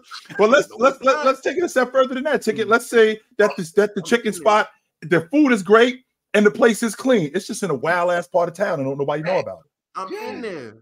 Hey, Davo's and you crazy. And you eat that chicken. And you like, damn, how long y'all been here? Yo, we been here for like 2 years. How come nobody know about this spot? What's going on? So Damo, if the chicken's good, it don't matter if it's roach infested. You still as long as ain't no roach on my chicken. Damo, as hell going in the chicken spot with cockroaches walking around. Damo, as long as I can watch my buddy make my chicken, and I know my chicken good. Hey, you ain't gotta take it out the fryer. I'll take it out the fryer. Damo is wild as hell in the chicken spot. He's wild as hell in the chicken spot. That chicken, yeah. Best chicken. I mean, fuck. You know what? Best chicken in town. The best chicken. Can't say no to that. Good chicken. Damo in the chicken spot. You're gonna leave, man. You're not finna eat that. I'm a door that. Damo chicken in the chicken spot with rats, yo. Damo, you not. If it's the best chicken spot, I'm a door dasher, so I don't even gotta see it. I'm not in the chicken spot with cockroaches and rats. The best? Y'all, see, nah. See, I'm a grammar guy. The best chicken? Nah, nigga, I'm in there. Oh, yo. He said, I'm a DoorDasher, so I don't even got to think about it or see it. That is heat. You're going to taste it. Oh, man. All right, y'all. Let's keep it lit. Let's keep it lit. Drink More Water said, if Wemby gets 25 plus, are the Spurs in the play-in? I still think they're the worst team in the league. Probably not. I do. I mean, it'd be close. Wemby scoring an extra 4 points from what most people expect doesn't make them a play-in team. That's true. Most people have him around 21. If he scores 25, that 4 points isn't making him a play-in team automatically. The team's just not very good. I mean, but if he's scoring 25 a point as the second best player in Jalen's assumption, that means Devin Vassell got to be 28. He gonna be. It's the same man who was hating on Devin Vassell when we did the Spurs episode. I don't know what made him switch. That is crazy. That is crazy, Jalen. I reassessed Devin Vassell. This time we're calling Devin Vassell a shot chucker, so now he's gonna be the. Reassess Devin Vassell. Hey, but you do got to understand though, with the gravity that I'm expecting Wemby to pull, he's gonna get a lot more open looks. So it's like he's still gonna be chucking, but it's gonna be a little more space.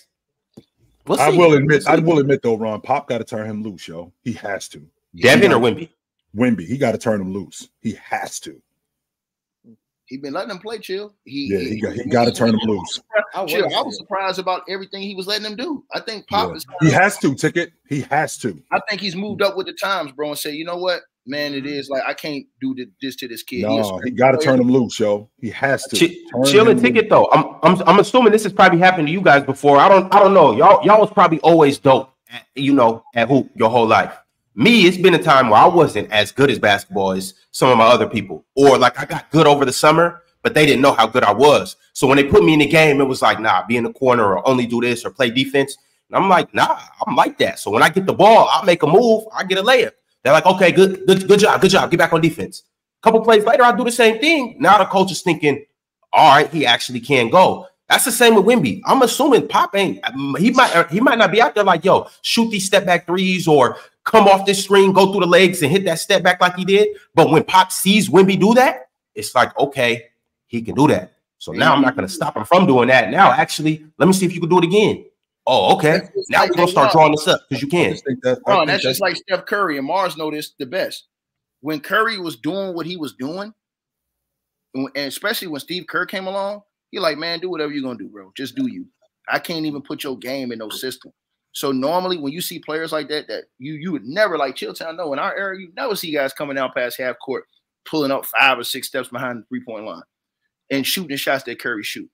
But when the coach seeing that he's making these things like this, and this is like how he's effective, hey man, do you? So that's just good coaching. That's just good coaching more than anything. When you got a gem, you don't hold them back. You turn them loose. You have to, because that's bad on your part if you're not doing that. You have to. My only fear is that we're gonna have like some guys like Dylan Brooks, 6'5", 6'6", 6'7" guys, goofies. Goofy's wrong. I don't think that's what he's doing. He's gonna show some love to them.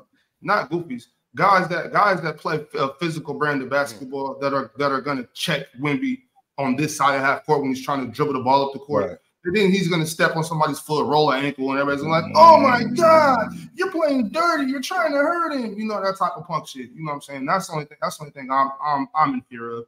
Because if not, then they're just gonna be like, "No, you can't." You know how it goes, man. You know, right. just like guys like Pat Beverly, when he plays aggressive and people be mad at him, like, "Oh, that's the only reason you're here because of this." Like, you know what I'm saying? You just, you know, guys like Devin Booker who cry when you double team him in open gym. You know, shit like that. So which, by the way, helped his game. By the way, that actually helped his game, and that's when you work on your game. Like, yo, we ain't double teaming in the summertime, my man. Just so you dudes know, Damo, the season before that, Devin Booker was 3rd in the league in turnovers. He was number 1 in the league in turnovers in double teams. Well, how do I get better? I get better in the summertime working on what I'm deficient at. And the reason why they was double teaming you, not because you can work on that. It was probably because the dude who was covering you, he was probably frying his ass. So we could probably get somebody else on him to help. Yo, Showtime. I don't give a damn where we at. If Devin Booker on that side of the court, we double. Every time he touch the ball, we probably frying him. So I don't care. We could be at the park. We could be at the 24-hour fitness. He could be double team. Fuck that. Yo, speaking of D-Book, I can't wait to push my D-Book agenda, but that's not for this episode. Next week, we'll talk about MVPs. We'll talk about championship contenders. We'll get into all of that. Tomorrow, we will be ranking our top 40 players in the NBA. Everybody up here, we will rank them. So y'all be sure to tap in. What's good, Chill? Hold on, Ron. Grande, just so you know, he has Scott Skiles on his crew. When it wasn't Shaq, at 23 years old as a rookie, just out there by himself. He has Scott Skiles, one of the best distributors in the game, on his crew as a rook. So Wemby does not have that. Wemby does not have that. So let's chill out. He has the all-time assists in a game record. If you play 2K and you broke that record, you know Scott Skiles. You shouting out Scott Skiles. You in the chat. They hurting. You hurting their head. You know. I'm sorry. I apologize. We got some youngsters in there, Showtime. Hey, y'all go do your homework though. Go check out Scott Skiles. Shout out Scott Skiles too. Got a super chat from I'm Chilling. He said, I'm gonna give you guys flowers. I lost my auntie, unc, my pops, and close friends. Y'all still give me a good laugh or smile in my darkest day. Keep it up. That's what we're here for, my man. That's why we're here. That's love. That's why we're here, brother. Sorry for your loss. Sorry for your loss, man. Real. Shout out, I'm chilling. Keep your head up, bro. Ladarius Munford said, shout out to the panel. Ron, we need more basketball content from you and the panel. That vid was hilarious. I'd never smoke a layup like Ron. Ron's that trash to five, but Ron's that trash talker. Ron stay talking in the game. He stay got the and one on you, Ron. Yeah. You should have went upside his head when he started talking. Hey, take it. He started talking real greasy to Ron, like, yeah, one. I'm getting on here. Yeah. Why don't I deserve the ball? Why don't I deserve the ball? I'm like, all right. Ron just showing love. That's a good player. I did like Ray Frost did, old boy.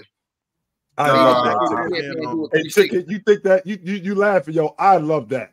Rayford was like, listen, I will take it from Paul Pierce. I'll even take it from Kevin Garnett. You gonna shut up talking to me? Yeah, Eddie House. You gonna shut your ass up talking to me? You showed the replay in slow mo how the headband lifted up off his head. It looked like you as your uncle slapping your nephew in the back of the head, don't it? My sister talks about that to this day. She trips off that. That was hilarious. KPJ just got moved to OKC, who are waiving him. He's a free agent. He's a free agent then. He got waived? Mm-hmm. They actually didn't waive, so the OKC Thunder had to pay like whatever his guaranteed money was, so the Rockets didn't have to. And the Rockets ended up getting Victor Oladipo and Jeremiah Robinson off. He won't be in the NBA anymore. That's his last. He played his last game in the league. I swear he out of there. They got Jeremiah Robinson Earl? No, KPJ. Yeah. I heard that. They traded KPJ for Oladipo and Jeremiah. The Rockets came up. And then the Rockets gave up 2 second round picks. Which is wild as hell too, Damo. Because if you look at KP, I mean, wasn't he like 18-7 last year? Some no one nonsense care like about that. that 18-7. But nobody cares about that because you were goofy. You out here smacking up chicks. Stupid. Hold on, how much was KPJ last year? He was like 18-7. He averaged like 20. He actually all averaged that like money 20. up? He actually averaged like 20. Balling. Well, y'all seen what you call it? You seen they dropped one of the charges and said that he wasn't the reason her neck broke or something like that? Nah, but Yeah, he's I was still gonna say, facing nah, a lot 7. of people were trying to change He's his still tune. facing 7 though. He's still facing Yeah, 7. yeah, it's still more charges he's facing, but I seen a lot of people trying to take that triumphant. See, you gotta wait for the information. I'm like, all right, bro. There's still other charges. He still beat the hell out that girl. And see, in the Houston Rockets management, shout out to Mars, was actually smart because I don't know if you guys noticed the 4-year, $60 million deal he signed. It was only half guaranteed. Why? Because they know he a goofy. And they know that at any point he can get himself in some nonsense. So they didn't guarantee the entire deal. So they wasn't on the hook for the entire deal. You can look in that brother's eyes. Y'all gonna owe them down the road, Mars. Y'all gonna owe OKC down the road for that. Yo, you can look in that brother's eyes and see. OKC have our first pick for this year, so I'm saying OKC just got more draft picks too. Owe them down the road, Mars. we gave them 2 second-round picks. So OKC just still getting draft picks. Yeah, they got 2 second-round picks, and then they clear KPJ's salary. They're just collecting. They're just collecting these picks. So Mars, do you need Houston to be whacked too, so you can get your first round pick back? Or Our pick is top 4 protected. So if we're not in the top 4 of the draft, OKC get our pick. So if it's like the 11th pick, OKC will get. But if we're terrible, yeah, ideally, I don't want us to be okay. I don't want us to be like the 11th seed, and then we end up giving OKC our pick. I either want us to be competing for the play-in, like a legitimate playoff contending team. Garbage. Terrible. I don't want us to be in the middle because then OKC got our pick. But considering we have Brooklyn's pick, we get a pick in this draft regardless of whether or not it's Mars. I ain't gonna lie to you. It's cooked for that Brooklyn pick, bro. Yeah, Ben Simmons sweeping. But yeah, I'm about to say Ben Simmons. Yeah, Devin the one, and I'm standing on that. They still gonna win 0 games. Yes, They still gonna win 0 games. I don't know what to tell you. Because they've improved every year. Devin the one, yes, and I'm standing on that. Fine, boy. That boy Ben back is fine. It's crazy. Nah, it's not that. I'm gonna tell you what it is, Damo, with Ben. I'm gonna tell y'all the truth. Ben can't play when it's high expectations. When the expectations are at the highest, he cannot perform. Or when Ben's on a team where another dude is legitimately a bigger star than him, he can't perform at that level. If you've noticed, when you put him around other superstars or other highly talented players that are more talented than him, Ben can't succeed. Ben succeeds when the whole world is surrounding him. Notice what Jacques Vaughn said yesterday, Ben is our leader of the team. I want him to be our leader. I want him to be our guy. He has to do that to stroke his ego, and that's the only way Ben has confidence in himself. Ben don't feel confident in a room full of other superstars. Like, for example, if you to walk in the room right now, if Ron or myself or Mars or somebody or Chill walked into a room full of superstars right now, all-time greats in the NBA, Ben is the type of dude, he folds under that situation. You would have to be a dude who could succeed, who would be able to hold your own and excel in those situations. And Ben is not that type of dude. He's not mentally strong enough. So he's going to look good this year because he ain't really worried about Mikal Bridges. Mikal Bridges ain't no name like that. So he ain't really worried about Mikal. He knows that he's going to be the man. He knows he's the biggest name.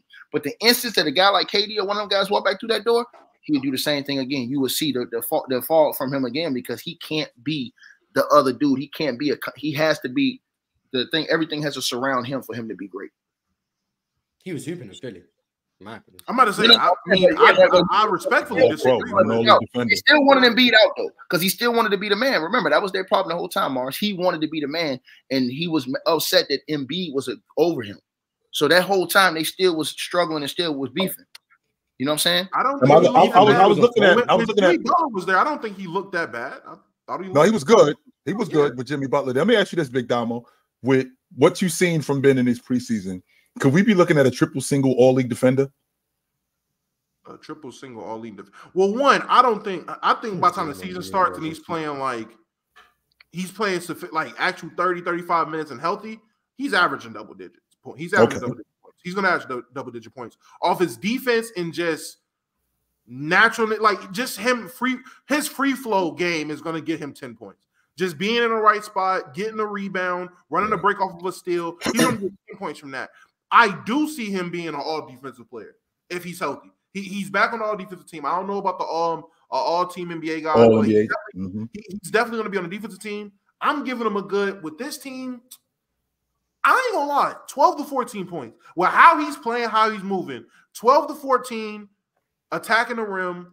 I'm saying if he's out here throwing relay behind the back passes and he's really trying to get in his passing back for real, and this can be sustained, I'm seeing a good 7-8 assists. So let's say let's say, just so you know, Damo. So if he's 15, 8, and 7, with Brooklyn being the talent that they have, 15, 8, and 7, because in Philadelphia he was 16, 8, and 8. And he was an All-NBA performer. So if in Brooklyn, if he's 15, 8, and 7, running with Mikal Bridges in the backcourt, I think he could be an All-League defender. Is that good enough for him to be an All-NBA performer? No, I don't think it's gonna be good enough for me. Is Brooklyn gonna be that good? That's the issue. I'm not gonna say it's a possibility. Anything's possible. I ain't gonna lie. Anything's possible. You never know who's gonna be the shock team. Anything is possible. No one expected the Thunder to be as good as they were last year. We've had cases where teams just blew up and just were good. So anything is possible. I don't think that's the case. But what I will say is, and a part of his game that people aren't talking about, and I don't think it was there before. I mean, that turnaround fade was looking.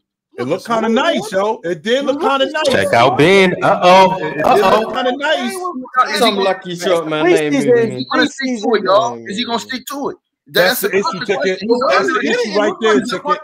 That's the issue right there. He's an underachiever, Damo. Even with everything y'all just said, what Chilltown just said, he should have never made All-NBA. He should have never been none of that stuff. He's an underachiever because when he made it, he deserved it. Though. When he made it, when you look at a guy like Ben Simmons, bro. 21. Ben Simmons, the ability he's supposed to have, he's supposed to be a 20 and 10 guy easy. 20 points, 10 assists. Easy. That's supposed to be his baseline, is Irvin Magic Johnson prime numbers. It's supposed to be his baseline. But he's an underachiever to have 16 points, 8 rebounds, 7 assists. That's underachieving for him, bro. Because he never worked on other aspects of his game. He never filled his full potential. Ben Simmons has not even filled half of his cup up. He have not filled half of his potential, because if he worked on his game, if he worked on his shooting, if he worked on his weaknesses, Ben Simmons could be a 25-point player in the NBA. Ben Simmons could be a dude. Ben Simmons could be a dude that gets you 9.5 rebounds a game.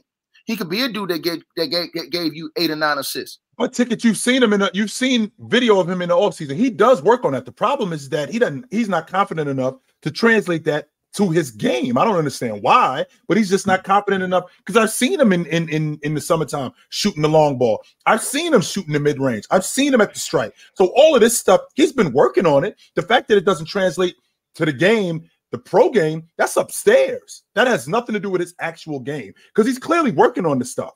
He's just not translating it. I think it's unfair to say that he's not confident enough in his game to advance and do those things. I think he's simply just one of those guys who just don't want to do it. He grew up playing basketball one way, and the motherfucker's just not going to change how he's playing. And some guys, that is the case. Some guys, they will refuse to really change with how they grew up playing ball. We got to remember, Ben Simmons came in the game. He was drafted, 2015, 2016? 2016. So growing up, Ben Simmons played a tradition, and he was seen as a point guard. He played a traditional way of playing point guard, trying to move the ball, finish the way he finishes, wasn't really relying on his shooting. And I've said this before about Ben Simmons. Some guys are just who they are. Everyone doesn't just advance their game. And Ticket, I feel you. I feel you. On one hand, it's definitely fair to say he didn't fulfill his potential. He definitely should have had X, Y, and Z and done more. 100% agree with you. But on the other hand, I truly and genuinely believe motherfuckers can just be wrong about people. You can see a guy play, and the expectations you place on him or what you think his potential is, you're just wrong. The scouts, the fans, you're just wrong. And we just had this conversation, Damo. You and I just had this conversation. We just had this conversation where I got to accept who he is now. He ain't Magic. He ain't Isaiah Thomas. He's not that guy. I got to accept that that's just who he is. You're just accepting that? Ricky, he's 27 years old. What else can you do? I'm 27 years old, Ticket.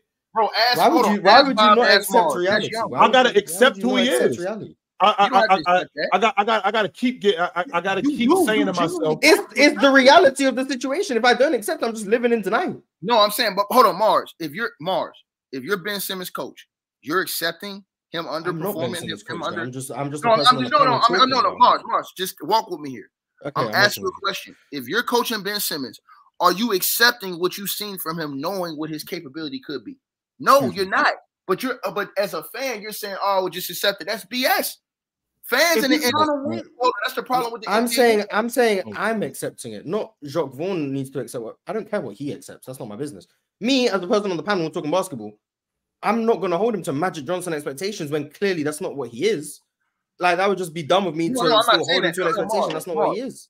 I'm asking you, Mars. I'm saying I ain't saying holding the Magic Johnson expectation. I'm saying and why Bob, not? I'm talking about why Ticket. He was the number 1 overall pick in the draft. He was a big time prospect. Coming out of college, big time. For the same reason why you got mad at me for what I said, bro. Listen, and I'm gonna say this again.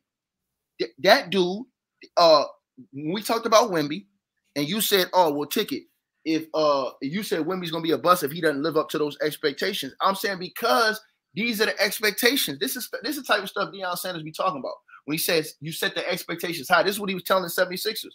Like, yo, you gotta want to meet high expectations. You're supposed to set high expectations for yourself and meet them. We are now allowing these dudes to lower the bar of expectations. So now when you guys come in here and say, "Oh," when everybody promotes Wemby as the greatest prospect ever, but when you guys come in here and say, "Oh, if he does 18 or 19, no, we're raising the bar of expectations now because they have said you're something that we've never seen. A guy like Ben Simmons, who got paid all that money. He's 27 years old, so he's still young, Chilltown. He's still going to have 6 more years in his prime probably. So all the way up to 32, 33 years old. So he still has a long time to improve his game and get better. So now we're going to quit on him now and just say we're going to accept what he's throwing out here now. Not quitting. Ticket. Understanding these who he is. These NBA scouts are fucking mattress salesmen, Ticket. They will hype up any prospect any year. He's not lying. He's not lying. Draft, the top 15 guys, they're telling you no matter who this kid is, and you can go back and look in the draft at how some of these guys turned out. They're telling you when these guys get drafted, oh, this guy's comparable to this Hall of Famer. He's comparable to this All-Star. Or if it pans out, he's this guy, that guy, the third guy. These guys are mattress salesmen. They're going to hype up anybody. I'm not saying you're wrong for placing high expectations on Vic. That's fine. If you watch Wembanyama and you say, you know what, my expectations for Vic is this, and you stick to that, that's absolutely fine. But to the people that are saying, oh, well, Doug Flutie said that Vic is the most impressive prospect, so I'm going to believe it because Doug Flutie said it. That is detrimental to so many basketball players' careers because a team can diminish what your potential is. In order for you to get that potential or unlock that potential, you have to go to a team that allows you to develop the right way that you need to become that player. Lonzo Ball is a good example. Lonzo Ball went to the Lakers. Them niggas did not touch his jump shot. He shot like shit. He went to the Pelicans. Day one, they changed his jumper. Day one, they started working on his jumper. He begins to shoot better and continues to shoot better for the rest of his career. If Lonzo Ball is drafted to the Pelicans, they change his jumper from day one, and he's looked at as a different shooter. If Lonzo Ball is never traded from the Pelicans, he's still shooting like this and is an inconsistent shooter. With Russell Westbrook, Russell Westbrook has been a below-average three-point shooter his entire career. He had the 1 year where he shot relatively well, especially definitely for him, was the astronomical year. He shot 7 fucking threes and it was crazy. And he hit crazy percentages. But other than that, he's been a bad shooter. It is not wrong for me to say, you know what, I'm going to accept that Russ is a bad shooter, and let's just maximize what you're good at rather than focusing on what you're bad at. See, that's the problem. Hold on. If I, as a coach, say, instead of worrying about you doing something that either A, you don't want to do, or B, you literally can't do, because it's Ox says, which I agree with, everybody can't do everything. Okay, well, some guys have a feeling of what they can actually do and improve. So if you're asking me if I have Ben Simmons, am I going to just accept who he is? Yes, I'm going to pull an Eric Spoelstra. I'm going to maximize what the hell you're good at, and I'm literally going to get other guys, especially if you're a focal point of my team, I'm going to get other guys to do the shit that you can't do. Let me answer that. And that's why you're capped, and I know Bob will agree with me on this. That's why your cap in the league is watered down. First of all, what makes the greatest players great, Bob? You know what makes the greatest players great, Bob? They work on the things that they're not strong at. They work on their weaknesses. So when we saw a guy like Kobe Bean Bryant, every single summer he's working on his weaknesses. He breaks his right hand, he works on his left hand. Now he plays both hands. He's ambidextrous. You understand what I'm saying? All these dudes, they worked on things they were weak at. If your ball handling was weak And okay, in the offseason, I'm going to improve my ball handling. See what I'm saying? But see, a dude like this, you came in here last year and you criticized Jaylen Brown for not being able to dribble with his left hand, and it cost this team in the playoffs. Now, if he goes this summer, doesn't work on his left hand, guess who will be coming back this year crying, whining like a little baby, talking about this guy didn't improve on his game? You. Because it would have cost his team. Hold on. Finish. Go ahead. It cost his team again because what we have done is, Bob, we have watered down the league because guys like Mars and guys like Damo have lowered expectations from what they're supposed to see from the star players in the league and from the best players in the league. Because when you are truly great and when you truly want to reach your potential, you don't go in the gym and work on things you're already great at. You work on the things and you improve the things you aren't great at. That is the problem and the reason why you had guys like DeAndre Jordan that never got better, never worked on a post game. This is the reason why a lot of other guys in the NBA, JaVale McGee, all these other dudes, they never got better because they did not work and implement other aspects into their game. You're always supposed to work on your weaknesses. That is the worst thing you could have said was, focus on your strengths. No, you're supposed to focus on your weaknesses to strengthen them. That way, it makes you more dangerous. More help. Now, Bob, am I lying, Bob? No, those are really great points you just made. Thank you. But this is what I will say, and I still believe that everybody is not going to be great at everything. So when I say that, I mean like if I'm a 53% free throw shooter, right? But I'm tired of getting subbed out of games at the end of the fourth quarter. So I'll go work on that. But I might get to a 69, 73% free throw shooter, but I'll never be a great free throw shooter. And that's what I mean by that. Some people just won't ever be great at certain things, but they can make it to where their weaknesses don't get them off the court. You know what I'm saying? I think I do believe that. I do believe that, but I still do believe that there are some things that some people just aren't going to get. And you can work on it and you should work on it, but everybody's not going to be like Kobe Bryant is a rare breed of people that actually can be good at everything. You know, Michael Jordan, LeBron James, there's a reason why they're on the Mount Rushmore of basketball. Everybody's not going to be able to do that. But I agree with you though, Tiki. You have to work on your weaknesses without a doubt.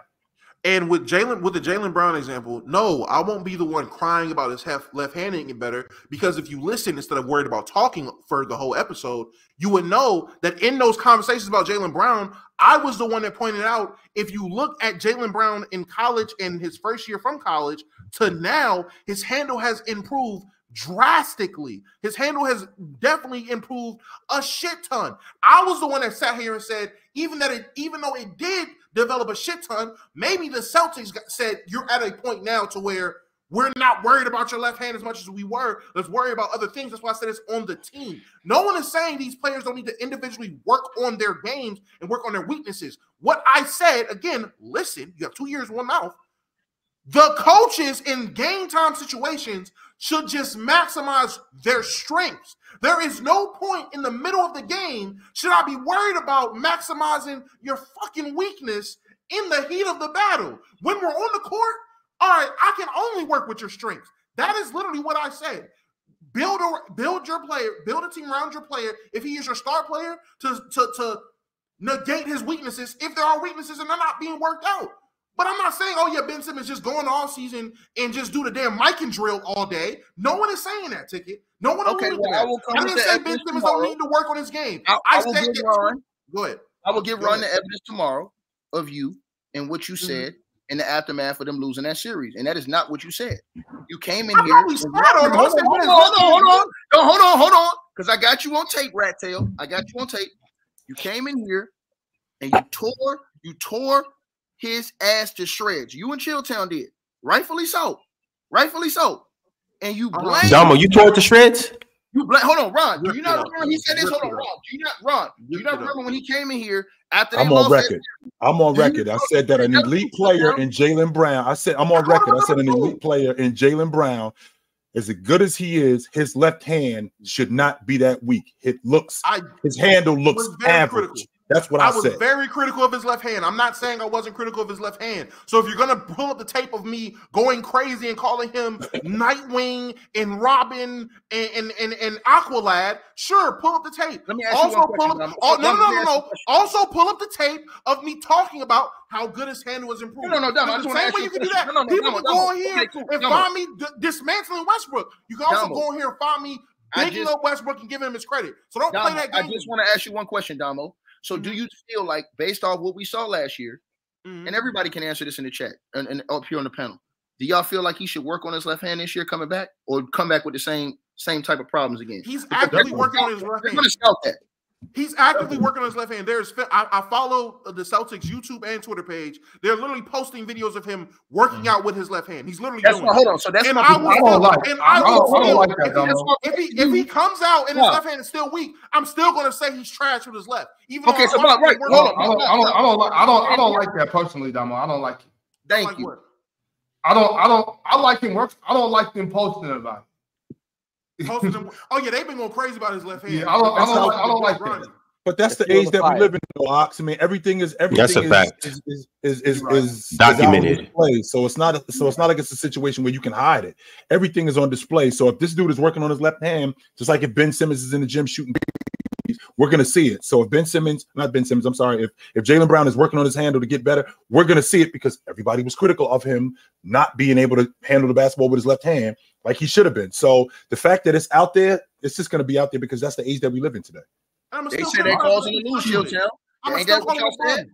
Ain't that but what y'all said? My thing with Jaylen Brown is all you got to be able to do is just not lose the ball. I don't need you out here on your Kyrie with your left hand doing all this. Just don't lose the ball. You know what I'm saying? Like if they're forcing you left, go left and attack and be able to finish. You know what I mean? I don't need you doing all types of in and out between the legs, all this tween type of shit with your left hand. I don't need that, Jaylen. I don't need that. I think we all agree. My point is he has to improve it as a key player. He does. No, you're right. If you get to those 7-game series, Chilltown knows this. What's the scout report, Chilltown? We pushing him to his left. So now you have to be able to improve that, because if you have a situation where something goes on with Jason Tatum and you have to take over the game, and now they're only pushing you to your left, that is a problem. That's my whole point. We did that. No. It was games what was that last year or this year when Jason Tatum was out in the Eastern Conference Finals, wasn't it? Jason Tatum hurt himself, and Jaylen Brown had to play. They had to play without him. Jaylen Brown he played. He played. Damo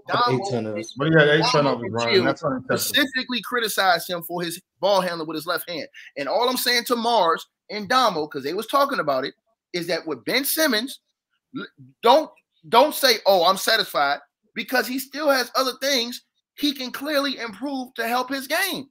His shooting is a major detriment, not only to him, but to his team. The Philadelphia 76ers could have probably been in the NBA Finals and potentially won a championship if this dude would have worked on his shooting like he's supposed to. You get paid $200 million. You're supposed to work on your game, bro. You're supposed to work on your weaknesses, bro. This is why you have all the money to get the trainers to do the work in the off season, bro. No excuses, man. I never said I'm satisfied, by the way. Those words never left my mouth. I thought you just said you're satisfied with no. What I said was the reality of the situation is he can't shoot. And for me to not accept reality would be me living in denial. He cannot shoot. Whether or not I like that he cannot shoot is irrelevant to the fact that he cannot shoot. I am accepting the actual situation at hand. He is not a good shooter. Me accepting it or not doesn't change the fact he's not a good shooter. So why would I not accept the reality of the situation and just look, he can't shoot. So how do we work around this? I know he can't shoot. The whole team knows he can't shoot. The other team knows he can't shoot. What is the solution to that problem? Either he develops a jump shot or we will find a way around it. That's the two options we have right now. And it's not that he's not working on his game. All I'm doing is using my common sense to say if someone can't shoot, me not accepting it doesn't make him all of a sudden be able to shoot. But it's not that he's not working on his game neither. That's the difference. It's not because we've seen him working on his game. That's the difference. He doesn't want to because we've seen him working on his game. And I just have to. And what I'm doing now, and what I've done now at this point, every NBA player can shoot in open gym. I've seen Andre Drummond do it. Are we going to say Andre Drummond needs to start shooting threes now in the NBA because I've seen him working on it in the summer? Every NBA player can shoot in an empty gym when they're in the off season. Every single one. Draymond Green has done it. Ben Simmons has done it. Every single NBA player who's on, Steven Adams does it. I'm not about to say Steven Adams shoot 4 threes a game because I see you working on it in the summer. No, because we know these are professional athletes and shooting in an open gym, as you guys who have played high-level basketball know shooting in an open gym is not the same as shooting in a competitive game at high game speeds. Everyone knows that's not the same thing. In football, I'll relate it to football. Defenders can shoot from 30 yards. They're not doing that in games because that's not what the game calls for, and that's not their skill set against actual competition. I'm not about to say because you work on it in an empty gym, I'm expecting you to do it in an NBA game. That's not realistic. Well, but I am going to say that though, Mars, and the reason why I'm going to say that is because that's why you get better. That's why you get, because I'm working on it in an open gym. But then I watch him and he doesn't imply it, right? He doesn't implement it. So now I'm at a point where he's 27 years old. How many more years does he have at this level? From what I've seen up until this point, I just have to accept that this is who this guy is. Am I okay with that? No, but this is who he is. That's it. Hey, Brett Brown got fired because of that. He pushed that dude to shoot the ball, chill. So it ain't that he can't shoot, is that he's afraid to shoot. That's a big difference. That's upstairs. That's a mental thing. I think we can all agree now. For taking too many jump shots, and then we criticize Ben Simmons for not taking enough jump shots. I don't get why we want a bad shooter to shoot more jump shots. It's weird to me. My whole point to you is with all the offense we have in the NBA, a Ben Simmons jump shot is not the best situation to have on the floor. Why would Ben Simmons take a jump shot if we can get Cam Thomas a jump shot, or Cam Johnson a jump shot, or Spencer Dinwiddie a jump shot? Why does he need to be the one to shoot the ball if he could just create an open shot for someone who can actually shoot? Because you know what Ben Simmons does. He gets downhill, he collapses the defense, he finds open shooters. He can find other people to shoot the ball. He doesn't need to do it. And you know what? Draymond Green, you get left open every play. Shoot the three. Don't do a dribble handle for Steph Curry. You need to shoot the three because guess what? You're being left open. No, there's better opportunities on the floor. Ben Simmons can create better shots for other people on the floor. So why do I need him to be the one to shoot when he can just get someone else the ball who can actually shoot the ball? For me, I'm thinking about finding the most optimal solutions. The most optimal solution is to surround Ben Simmons with shooters who he can get the ball to, and they can hide the fact that he's not a great shooter, and he can hide the fact that they're not great dribblers, or they're not great playmakers, or they're not great passers. That's how team sports work. You find people who complement everyone else, and you make the best suitable roster for everyone's strengths and weaknesses. That's how this always has worked. Before you can do any of that, Mars, you have to accept who these guys are. Like I can't make Ben Simmons be something, right? I can't make Ben Simmons be something that he's not. Okay, Ben, I've seen you working on your jump shot. You still, after all of these years, have not implemented that into your game at game speed. When we're playing in an NBA game, whether it's on a Tuesday night in Portland in January or in the NBA semifinals, you still have not implemented that. And now we're going into, I think, year 7 that we're in now. So with that being said, I have to now accept that this is who he is. And because I've accepted this is who he is, he's not Magic. He's not Isaiah Thomas. He's not that guy that I was hoping that he would turn out to be. But now I'm going to be okay with what his game is now. Okay, how can we make you the best player that you are now? Because I thought you were this, well, you're not that. Well, how can we get the most out of you and maximize your skill set with what you are now? That's where I'm at with him. I think we can all agree. We can all agree with what you said. Can I ask that?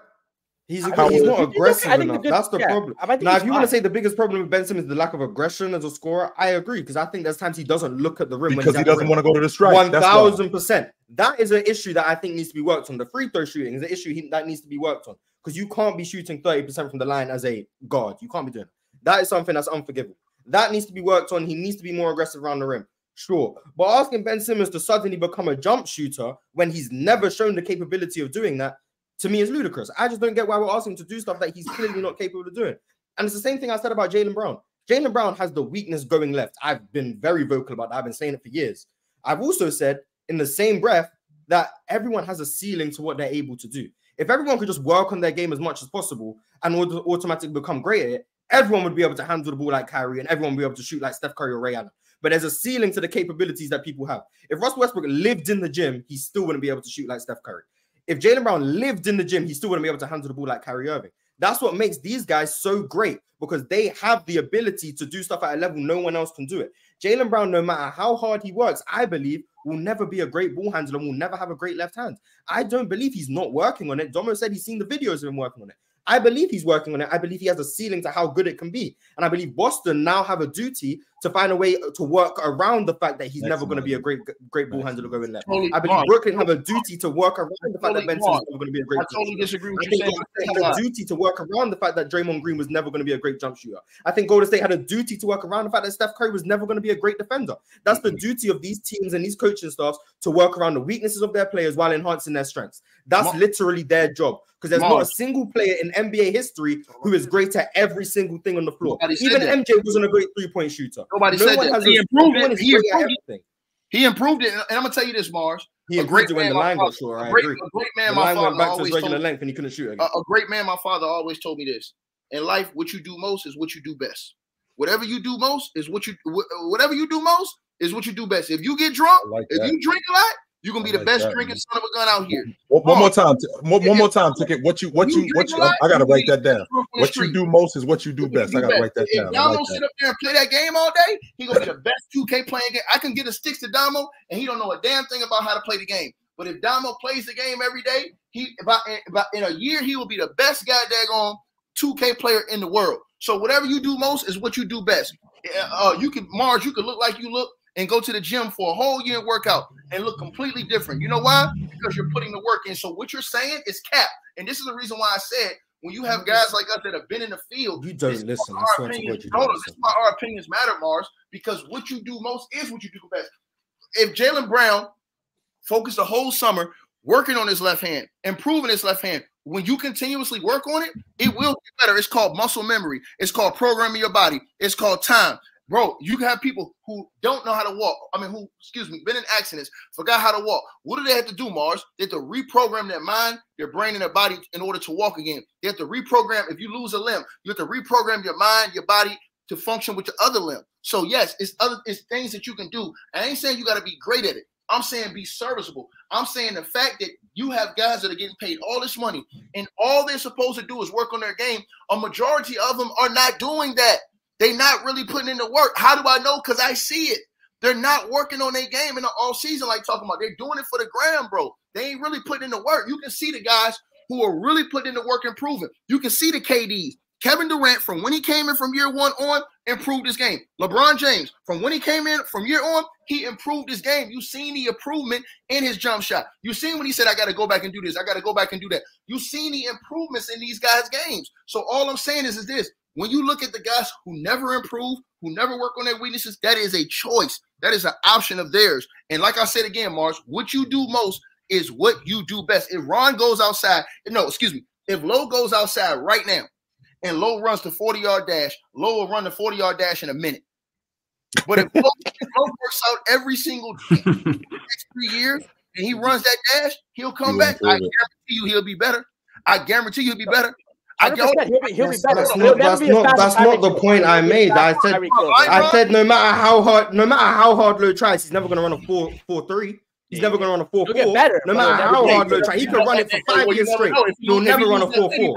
He's never going to do that. He's never going to run a 4.4 because he just doesn't have that capability. He doesn't have the muscle fibers. He doesn't have the fast twitch fibers to run a 4.4 like a Tyreek Hill. He can't do that. But what he can do is improve upon himself, which is what Jaylen Brown has done.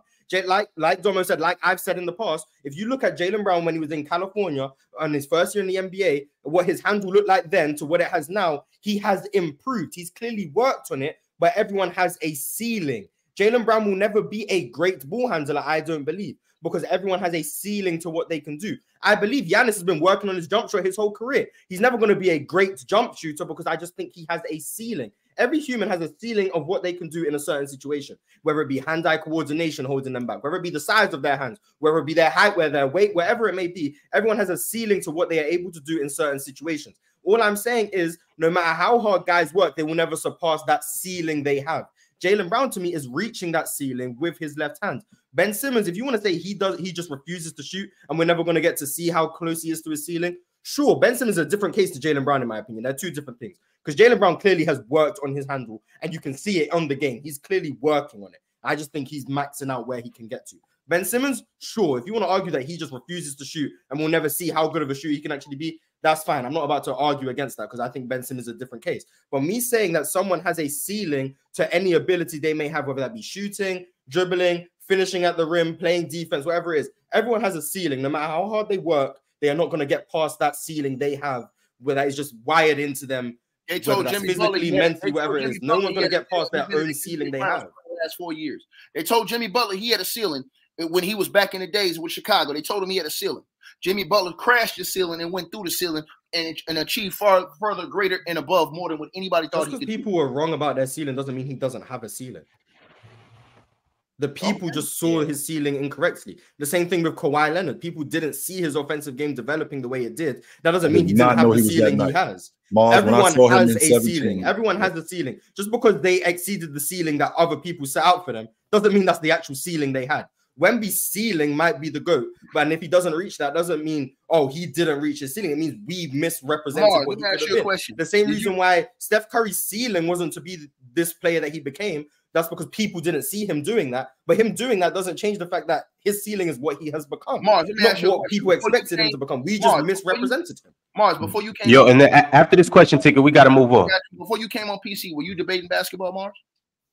Online? No. Okay. Did you ever think that you would be doing this at this level before you came on PC? No. All right, then shut the hell up. I won. Ticket cooked you with your own life story. Damn.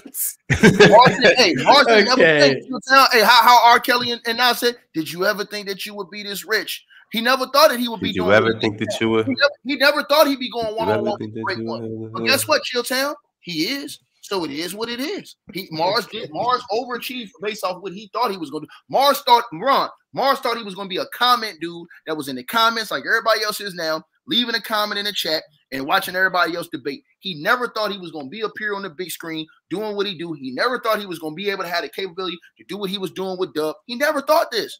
Now that he's here, bro, you've already proven yourself.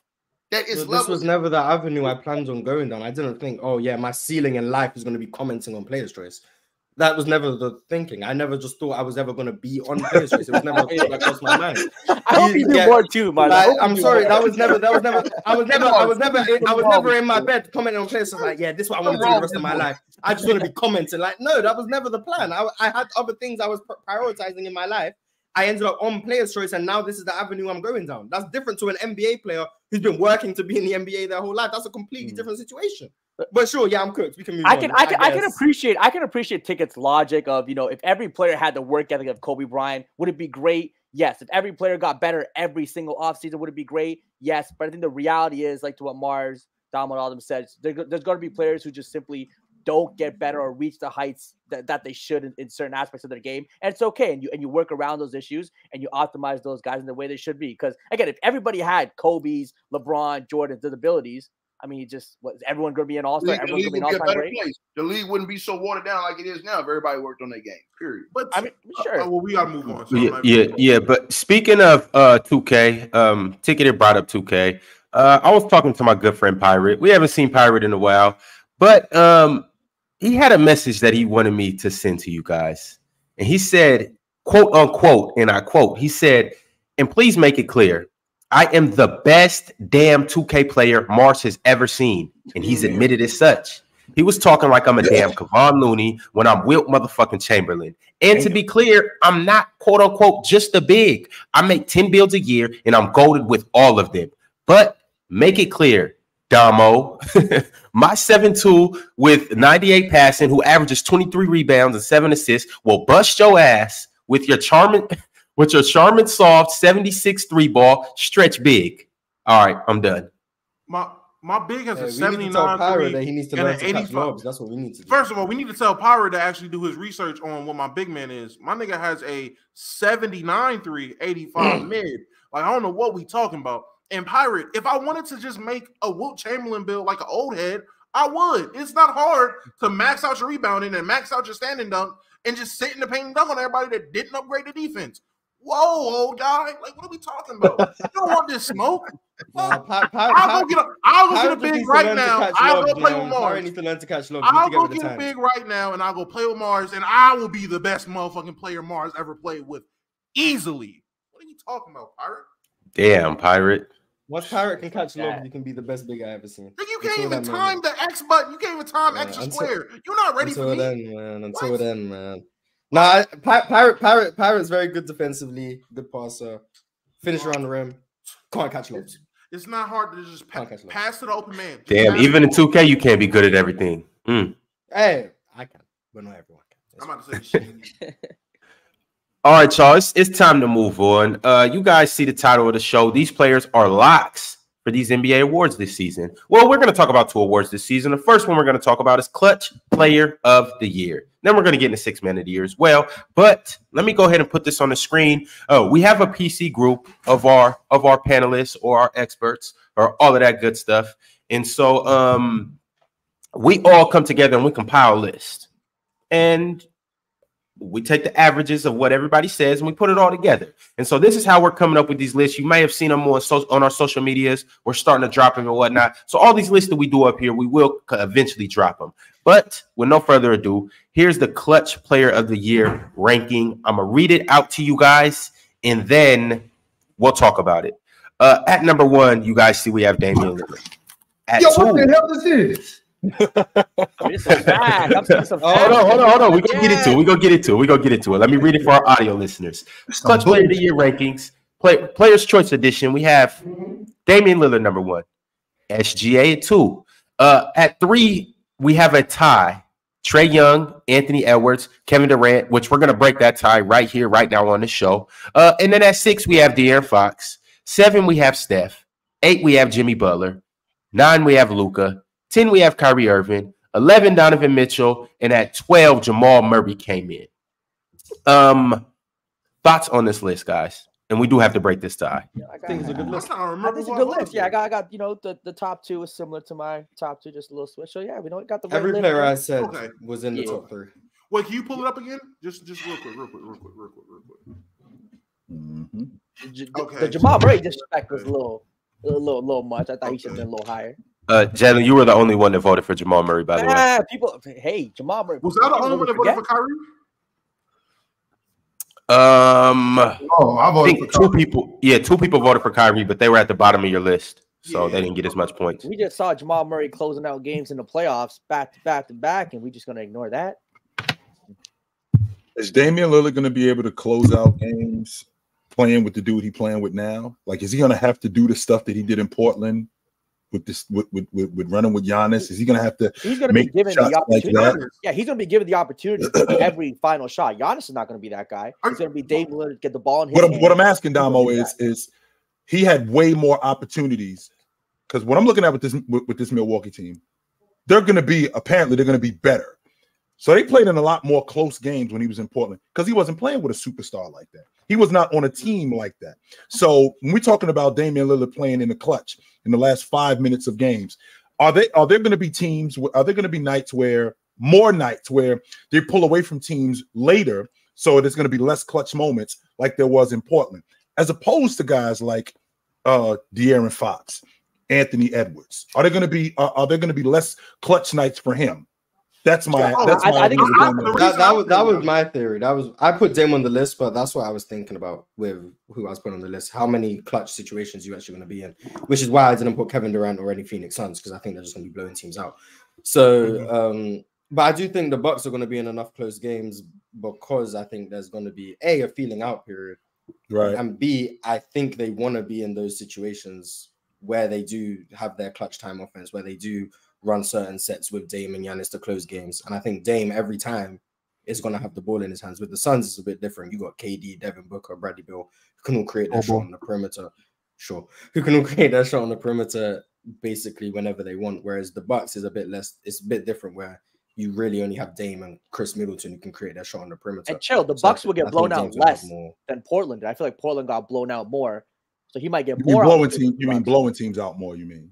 No, but Portland's might not blow teams out as much, but they're getting blown out more than Milwaukee was. So more than the Bucks. Portland got blown out more, which took away some opportunity from Lillard. While Milwaukee, I think, against especially some of the good teams, there'll be more close games, and he'll be given more fourth quarter opportunities. But even if that's true, when are they basing? They're basing your clutch performance. It's basically in the last 5 minutes of, I think, the fourth quarter. The last 5 minutes of the fourth quarter. Yep. So when I think about the Milwaukee Bucks, I don't think that they're going to have. Don't get me wrong. I don't think they're going to be blowing everybody out, because I do think that there's going to be a grace period here where these two dudes are going to have to they're going to have to figure it out.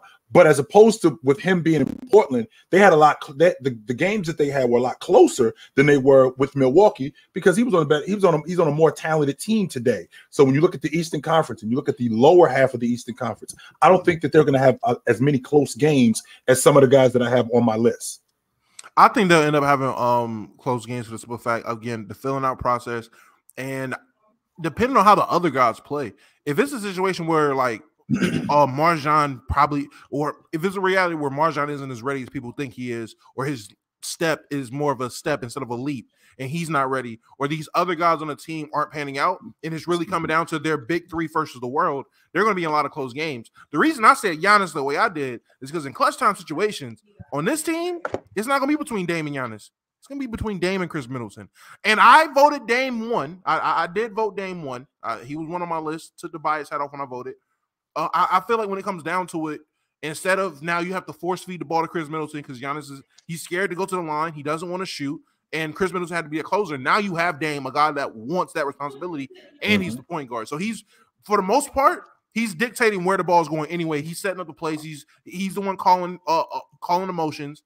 And now he wants that responsibility and wants the opportunity. So I think he's going to take advantage of it.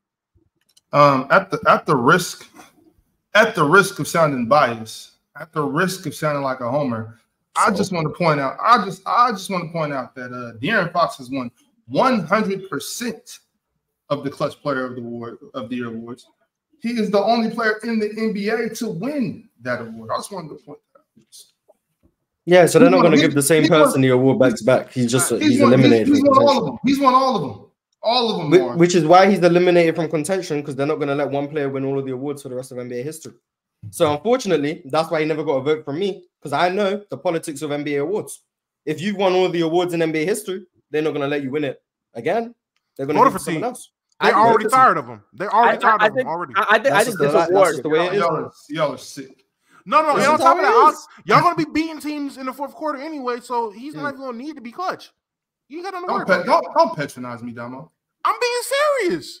I think this award is going to have the most different winners over the next decade, simply because of the variance of people be putting that situation of having, that fourth quarter close game. So I just think there'll be a different winner almost every year for this award. I think it's Anthony Edwards. And LeBron will never be one of them. Bum. No, he will not. Yeah, and I do want to go around the room and ask everybody who they think the winner will be.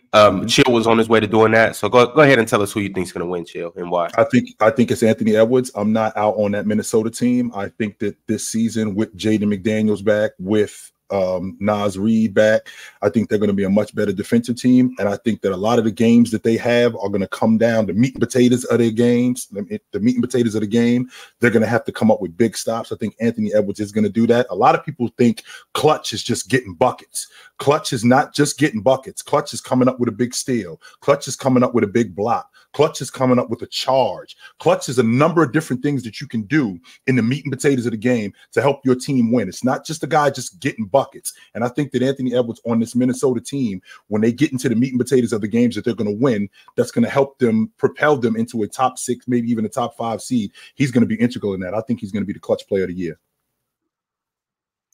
Cool. Damo, who you got? Kyrie Irving. I think Kyrie Jennings is going to win it because that Mavs team sucks so bad when they are in close games or when they are in game-winning situations. Luka's a great player, but I think he's going to respect the fact that Kyrie is Kyrie. I would pick Kyrie. I think he wants that too, Damo. Like I think the fact that he's running with Kyrie, he now has a guy who he's not responsible solely for his offense too, that he now has a guy that he can get him the basketball and just get out the way and let him work. And Kyrie Irving is also good at creating shots for other people too, and that's going to enhance his game. So I think he definitely is welcome in that. Yo, Ticket, talk to us. Who you got as the Clutch Player of the Year this year? In the NBA? Yes, no, sir. Ticket in the NFL. Patrick Mahomes. What you talking about the NHL? But let me say this. Chicken eating mother. Yeah, man. I ain't eating Domino's chicken though. I'm more like he know respecting the cook, Chris. like the Damo, like the roach infested. Damo, you had a wild ass spot, Damo. If the roach infested chicken spot is the best chicken spot, maybe y'all need to get some more roaches in your kitchen. I'm just saying. If it tastes good, clearly that adds in a flavor that not many people. Hey, that's good seasoning. That's top notch seasoning. Extra protein. I'm with Domo. If it's the best spot, clearly the roaches aren't at a detriment to the chicken. You told I'm sorry, Ron. I'm sorry, Ron. We kind of got off track. I'm just trying to figure out when I get out to where Damo's at, if he door dashes the food, if I'm gonna eat it or not. I'm like, it's gonna be fire. I know it's gonna be fire. But I don't know if I can question. I gotta question integrity. What you don't know can't hurt you. If you didn't see the food getting prepared, you don't know what touch. If the roach is on the floor and the chicken gets prepared on the table, this is the goofiest. You don't know what hurt you. What the hell? Well, you don't. If you don't know about it, how can it affect you if you don't know? Yo, Chilltown, whoever came up with that, what you don't know won't hurt you, had this much life experience. Zero, Big Ox. Zero. In this context, all you know is the chicken tastes like the best chicken you've ever had. Yeah, you wouldn't even. Meanwhile, unless someone tells you about the roaches, it's not going to affect you. Meanwhile, in 6 months or in a year, I find out that I got cancer from this chicken, even though it tastes fantastic, and I don't know what the hell. Roaches called. Hey, roaches don't carry cancer, man. Roaches don't carry cancer. Hey, Ron, I gotta go with Chilltown boy. Talk to us. Who? I gotta go with Tatum. With who? JT? Yeah, Tatum. Based off, I seen him hit a couple big shots in the playoffs last year. Huge shots. He hit a huge game winner, I think, in Philly. A huge shot down the stretch, I would say. He hit some huge. Remember, they was down, and he hit all those threes to get him back when he was playing bad. He was playing like hell. And he hit all those threes and stuff. Then I seen him when they were down to Philly, all those games. I think it was down and out in that series. He came up huge. I would have to say Tatum, even though I want to see him do it on the highest level. I would have to say Tatum. It's between Tatum and Kyrie. I'm not saying Kyrie because I haven't seen Kyrie do it as much lately. He's still living off the reputation of that shot with Golden State. And so, but I would have to say that. He had some big shots in Brooklyn. Man, those are all great picks. But the guy I'm going with, the main man. Don't do it, Jay. SGA, no, it's SGA from OKC. SGA from OKC. Okay, Jay. I thought you was about to do something. If you would have did that, Jay, no, he wasn't going to do that. He wasn't. I'm not going to do that in public. He considered it. I know he considered. Yeah, you give me a vote now. He believes that, Mars. He truly believes that in his mind, Mars. Considering what? He definitely considered Mr. He definitely considered LA. He definitely considered him. So I think SGA. We're gonna talk about SGA. So SGA, wait. Considered who in Los Angeles, Mars? James, man. James. He thinks LeBron is the clutches, even though he missed that layup when the series. Jalen, be honest. You considered it. You crossed your mind. Season, no. Ron, look at him, Ron. Look at Jalen. Look at Jalen, Ron. Look at him. Ron, something wrong with this boy, man. Look at this boy, Ron. Hey, hold on. Talking about. Hey, Mars. Yo, this nigga do like Jim Jones. He do, don't he? He do, don't he? He does. He does. This man really think LeBron James is a clutch. Crazy. I ain't afraid though. A little bit, John. A little bit. Bob, it's crazy. Here we are laughing at him for Bob, he believes. No, matter of fact, I take mine back. De'Aaron Fox. He believes that this man is the clutchest dude in the game right now, bro. After what you just saw and him missing that game winner in the series against Denver, you still think I picked SGA. I picked SGA. Jalen, no, that's not what Mars said. Hold on, like Mars said, that's not what you think, bro. That's not really Jalen, tell us who you picking up. Talk to us. We know Bron's won, but tell us who you picking. Tell him the truth. Hey, Ron, tell him the truth. Jalen, tell him the truth. You think it's LeBron? I want you to make an argument why you think it's LeBron, Jalen. Because that's who you think it is. LeBron has the most clutch shots in the NBA in his career right now. Yo. No. We're not doing this right now. We're not doing this right now. We not. Talk to us about SGA, bro. We can't do the LeBron thing right now. We can't. Look at you. He does. He has the most game winners in the playoffs than anyone. Jalen. Talk to us about SGA. No, Ron. Ticket. No, we're not doing this right now. Like Mars said, Ron. He thinks it's LeBron. Now, I want him to explain why he thinks he's LeBron. I want him to explain this. You can't ticket. You could want him to do that all day. He can't. And the reason why he can't is because there's no argument for LeBron James to be the clutchest player going into year 21. There is none, Jalen. There is none. LeBron James was doing before the you really believe that shit? He was going to the rim. He was going down. Really believe that, he was in fadeaways. You saw that fadeaway he hit to become the all-time leading scorer. He was doing that in fourth quarter. Stop playing with me. Yeah, LeBron is still him. LeBron is still him. He can still do that in the clutch. No, he can't. Jalen, no, he cannot. No. I fucking knew it, Jalen. I knew it. I told you, bro. Mars exposed that boy, man. That's how he really feels. I'm sorry. Let's move on. That's how he really feels. Back to SGA. He's not done. He's not done, Chantel. Hold up. Go ahead. Not ticket. No, we gonna move out this. You know how you said if Victor averages 25, you're gonna be unbearable. If LeBron wins Finals MVP, y'all better kick me off the show. I promise you. No one want to see me. If LeBron wins Finals MVP and they win a chip, the conversation we're gonna be having. Oh my God. Let me ask you a question, Jalen. Really quick. And Ron, we're gonna move on. Really quick, Ron, we're gonna move on. Everybody here knows that I'm a James guy. If the Lakers would have won the NBA championship and James would have won the NBA Finals MVP, why would that change anything? All that's going to do is just enhance the legacy. You already feel the way you do about him. So I already feel the way I do with it. I already feel the way I do about him. So if they win the NBA championship and he wins the Finals MVP, I'm not going to be like, yeah, what about it? I'm going to be like, so? I mean, I already feel the way I do about the dude anyway. Time out. Ron, this boy really believe. Bro, he believe on the Deion Sanders, man. He really believe that LeBron is the clutches in the game right now. Mars exposed this boy. This boy, he said SGA to throw us off the scent. He really Well, chill though. He Canadian. I mean, ticket. He Canadian and SGA's from Canada, so that is still something that hits close to home. Ron, this is player's choice. He got to be honest, bro. He really believe it's LeBron James right now. Bro, I'll tell you right. You give me Game 7 in the playoffs last shot. I'm taking LeBron James over anyone. This can't be a hot take. Give me LeBron James year 21 over anyone in the league. Today. So we're in 23-24. We're in 23-24 season, and it's May, and they're in the Western Conference semifinals. It's Game 7, and you giving the ball to James to win it. 39-year-old James. Yes, it's not even a question. I really don't think that's a hot take. He's still not a top 10 player in the league with his reputation, his resume. I'm still giving it to him. Hey, that boy need to see a psychiatrist. I'm keeping it real, man. But let's go back to SGA.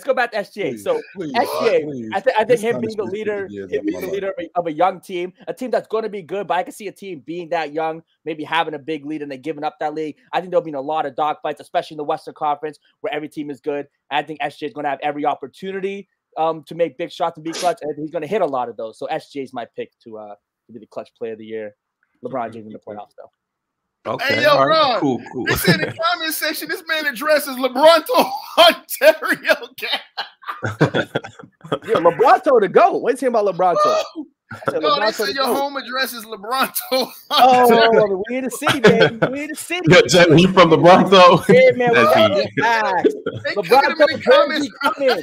LeBronto jersey coming. Buddy, no, I don't. Jalen, I swear to God, when we send you some PC merch, but I can tell you right now, to your face, do not make me get on you about how you feel about Kobe Bryant. So don't even see. As much as you talk about me with James, do not make me get on you about Bryant, because you worse.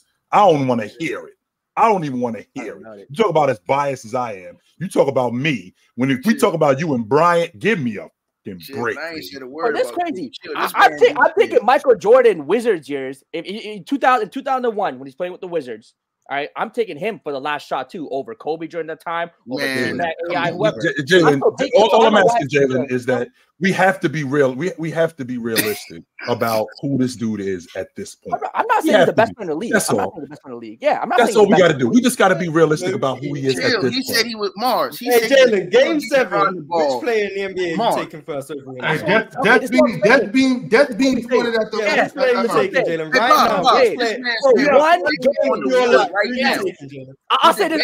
I'll say this right now. You know what? I'll say this. For one game, who has the highest ceiling in one game in the league today? It's LeBron James still. You still think he's the best player? One game. Not for 82. Not for 82. One game. Who has the highest ceiling in the game? It's still LeBron James. It's not Jokic. It ain't Luka. One game. Come on now. We saw that first half against Denver. What happened? Mars, you loving this too, Mars. Mars, you loving this, ain't you, Mars? This is nuts. This is your boy. It is nuts right here, yo. All right, let's keep it pushing. Mars, I need to hear from you. Clutch Player of the Year. Who's your prediction for that award? My logic was what teams I think is going to be in the most clutch games. So which team is going to have the games that go down to the wire the most? Because I think sheer volume of clutch performances will probably win you the awards. So I came down to the Minnesota Timberwolves and the Atlanta Hawks. They were the two teams I think will have the most close games this year. And then between those two, I lean towards Trae Young. I think Trae Young is better from all three levels at this point in his career. And I think in order to be, and just a better playmaker, and like Cho said, being clutch is more than just scoring. So I think Trae Young can consistently make better decisions in the clutch. I think his ability to play in the mid-range, get to the rim and shoot the three is something that is invaluable down the stretch of games because teams will try and take away at least two levels, which is the three-point shot and the rim. So Trae Young being better in the mid-range is something that I think will definitely lead to him being a better closer. Also, if the preseason is anything to go by, him being able to play without the basketball means he can get looks in different ways this year, which means that's another layer to his game that Quinn Snyder might be able to unlock. And I think in close games, Trae Young will obviously be the guy they go to, but him having multiple ways in which he can get the ball and multiple ways in which he can attack the defense is probably why I think I trust him to close more games this season than guys like Anthony Edwards. So he's my pick for clutch player of the year. And see, y'all, this is why Mars is box office, because he comes up here and gives good takes like that. Now, that's how you cook. What I want you guys to do, I'm going to send y'all that snippet of what he just said. I want y'all to study that for the rest of the week. Pretty confident I said the same thing about Anthony Edwards. But you didn't say with a British accent, Joe. Oh, that's the difference. You're right, Mars. You didn't say with a British accent. You're right. You're right. You know, sometimes it just jumps off the screen, you know. It's about the pizzazz. It's about the pizzazz. Mm-hmm. Yeah. All right, Ox, last but not least, man, who you got for Clutch Player of the Year? Keep it a buck. Just like Jalen had to keep it a buck. First of all, let me say, speaking to you, Jalen, that was great shit, bro. That's the most excitement, bro. That's the most excitement I've had all week, bro. And I was at the strip club last night, bro. And that's the most excitement I've had all week, dog. So let me just say that first. But come on, Ron. You don't gotta ask me. We're going bite to bite. Not back to back, but bite to bite. I got. Come on, man. I like it. I'm not mad. Boy, you can't stand in front of him from the first quarter, second quarter, another third quarter. But when the fourth quarter comes around, I don't even want to tell you who he was looking like. Hey, so you don't think last year was an anomaly? You think he actually builds on what he did last year? Yes, I do. Oh, he liked that for y'all sure. Y'all ain't seen nothing yet. I do too. Stop playing. I do too.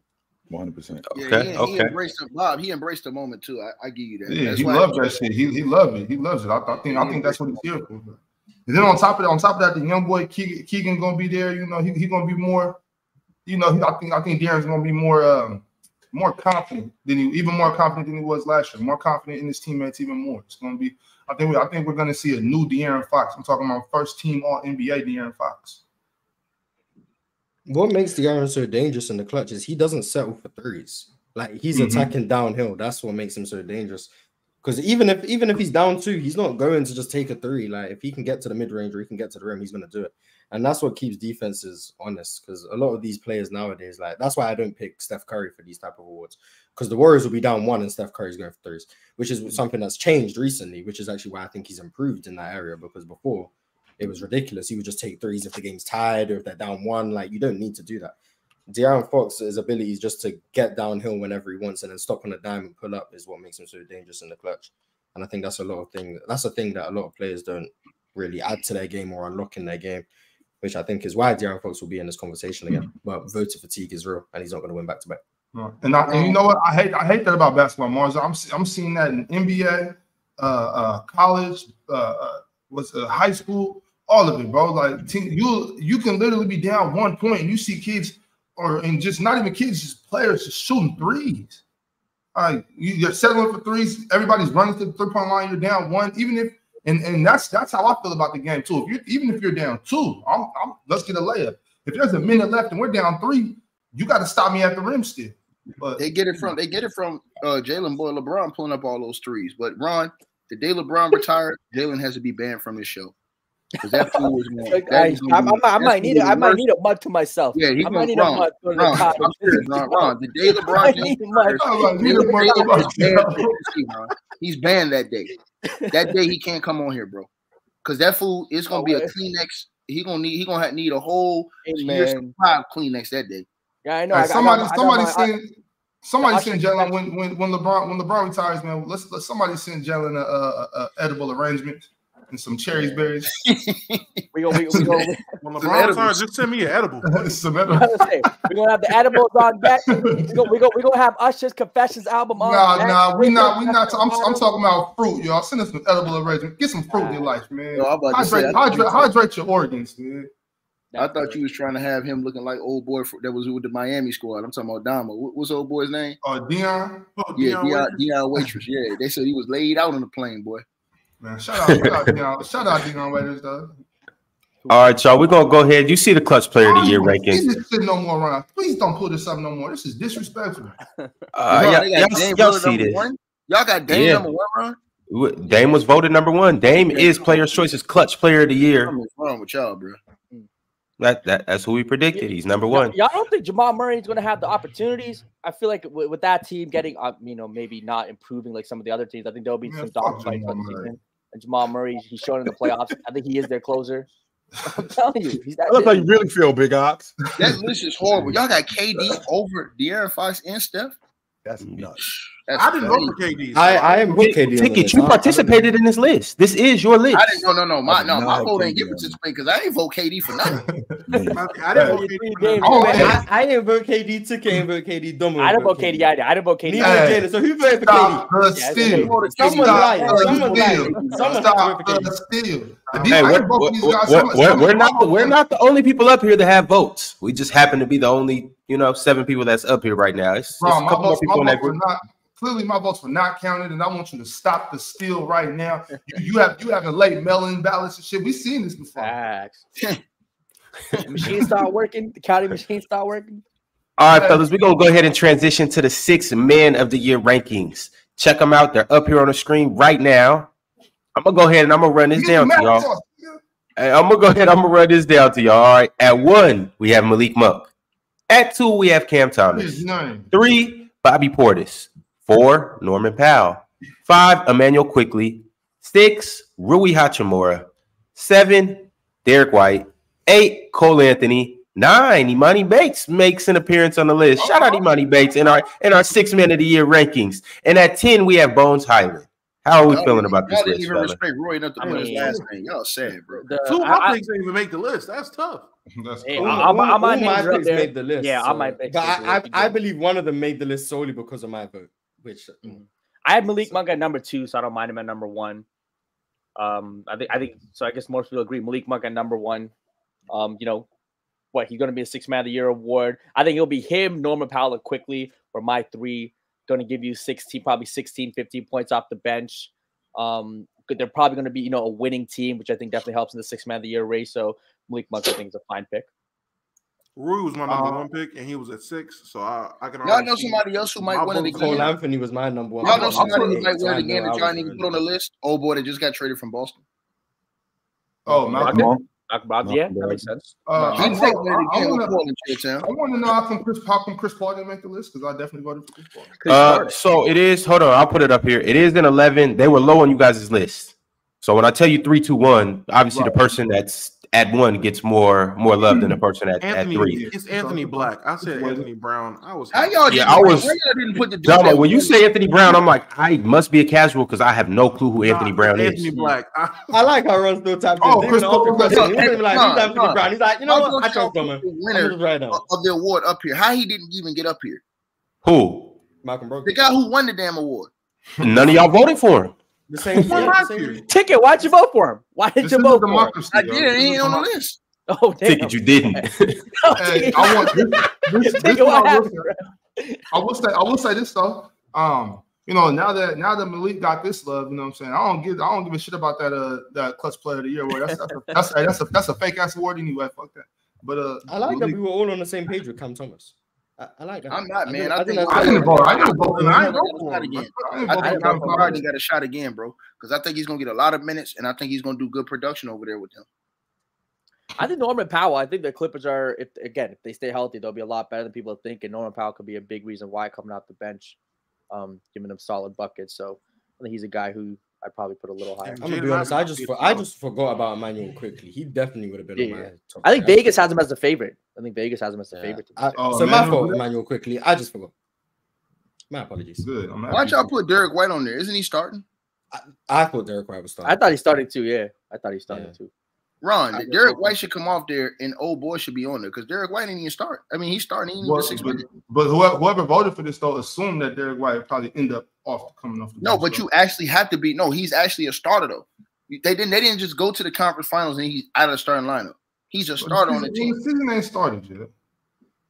But they already had him penciled in as a starter. That's true. All right, well, what you call it? So go ahead and hit my cash app because they already got Jalen Duren penciled in as a starter. Now you go back to opening night. No. I'm telling you because he might not make it there on opening night.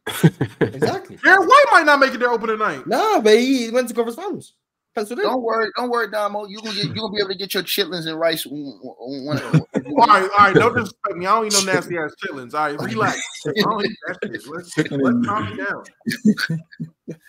I might need I'm very picky. I'll tell you what. I miss chitlins. I hate elevating my mind and not being able to eat that shit no more. You shouldn't be eating that shit in general. What else we got, Ron? No, I don't. I ain't had chitlins in over a decade. But Good. W. That's crazy. I'm gonna Google this restaurant now. Hey, Malcolm Brogdon, I apologize. These guys did you dirty like that, bro. They ain't put no respect. You did him dirty too. I voted for him. Ron said you didn't. So Ron a liar? But Ron's a liar. Ron said there's too many other people that voted. So that means about one. Ticket. Actually, I'm gonna keep it a buck. Ticket actually never sent his votes in. I did. Oh, it didn't go through. Oh, see? So, hey, damn. Ticket never sent his vote in, so. I'm looking right now. It tells me to resend it. I didn't go through. That's crazy. Well, hey, that's what the list is right now. Damn, that's crazy. You don't even vote, and you got the audacity. No, I did vote. I did vote. But so Ticket got Malcolm Brogdon. I want to hear who everybody else has as their 6th man of the year. I have Bobby Portis again. He would have won it last year had he not gotten hurt for those 6 weeks. He was averaging a double-double off the bench. Nobody was doing that at that amount, at that rate. I think he was almost 15 and 10 this year with the amount of shots that's going to be put up, even with the better team, him being in that rotation, like he's been in that rotation, they're going to be even better. So if you look at the 6th man of the year over the past couple of years, they've been on teams that have won. So if I think that the 6th man of the year was Bobby Portis last year, I think Milwaukee's going to be a good team again this year, and I'm going with Bobby Portis again. Jalen, who you got? 6th man of the year. I had first place. I had go on that list again. It was Norman Powell. Norman Powell. Yeah, I think the Clippers again. If they're healthy, will be a really good team. I think Norman Powell could be a big piece of them winning games. Again, going to be a bucket off the bench. So yeah, I got Norman Powell. Mars. I tried to follow the precedent of the award, which seems to be just the person who averages the most points off the bench. And my belief is that Cole Anthony will average the most points off the bench this year. I think Orlando is a team that is looking for a guard to create shots from the perimeter. I think Anthony Black is more of a playmaker. I think Markel Fultz works more in the mid-range. Cole Anthony is definitely more of a 3-level threat than both of them. So I think they're going to ask him to come in, be a microwave off the bench. That's kind of the MO for the 6 man of the year when you look at Lou Williams, Jamal Crawford, etc. So I think he just fits that mold. Yeah, I think he just fits that mold of someone who's going to average 18 to 20 points a game off the bench and win the awards. Whether or not he's the best 6 man in the league, different question. But I think he'll win the award based off the scoring production he'll bring off the bench. Cool. Yo, Ox, who you got? Mini Mac Sauce. Who's that? Mini Mac Sauce. And you know who that is? Leak. Mac McCone? Oh. Leak. You gotta stop playing with me. I for sure got Mini Mac Sauce winning this award this year. I'm not gonna say he got robbed last year. I don't think he earned it last year, but I think he played good enough to put people on notice. You know, he got about that bum ass franchise that he was with before that was disrespecting his talents. And then he came somewhere where he's loved and embraced. So now he can play some real basketball. He's back with his brother De'Aaron Fox, and them two about to run the league this year. So y'all be ready for that. Mini Mac Sauce, 6 man of the year. Got you. Damo, last but not least, who are you picking for 6 man of the year? I got you. Well, I was gonna pick Bobby Portis because after recent findings, he stopped posting on his podcast because it failed. So I can support him now. But Chill already picked Bobby Portis. So I'm not gonna go there. I'm gonna go with Rui.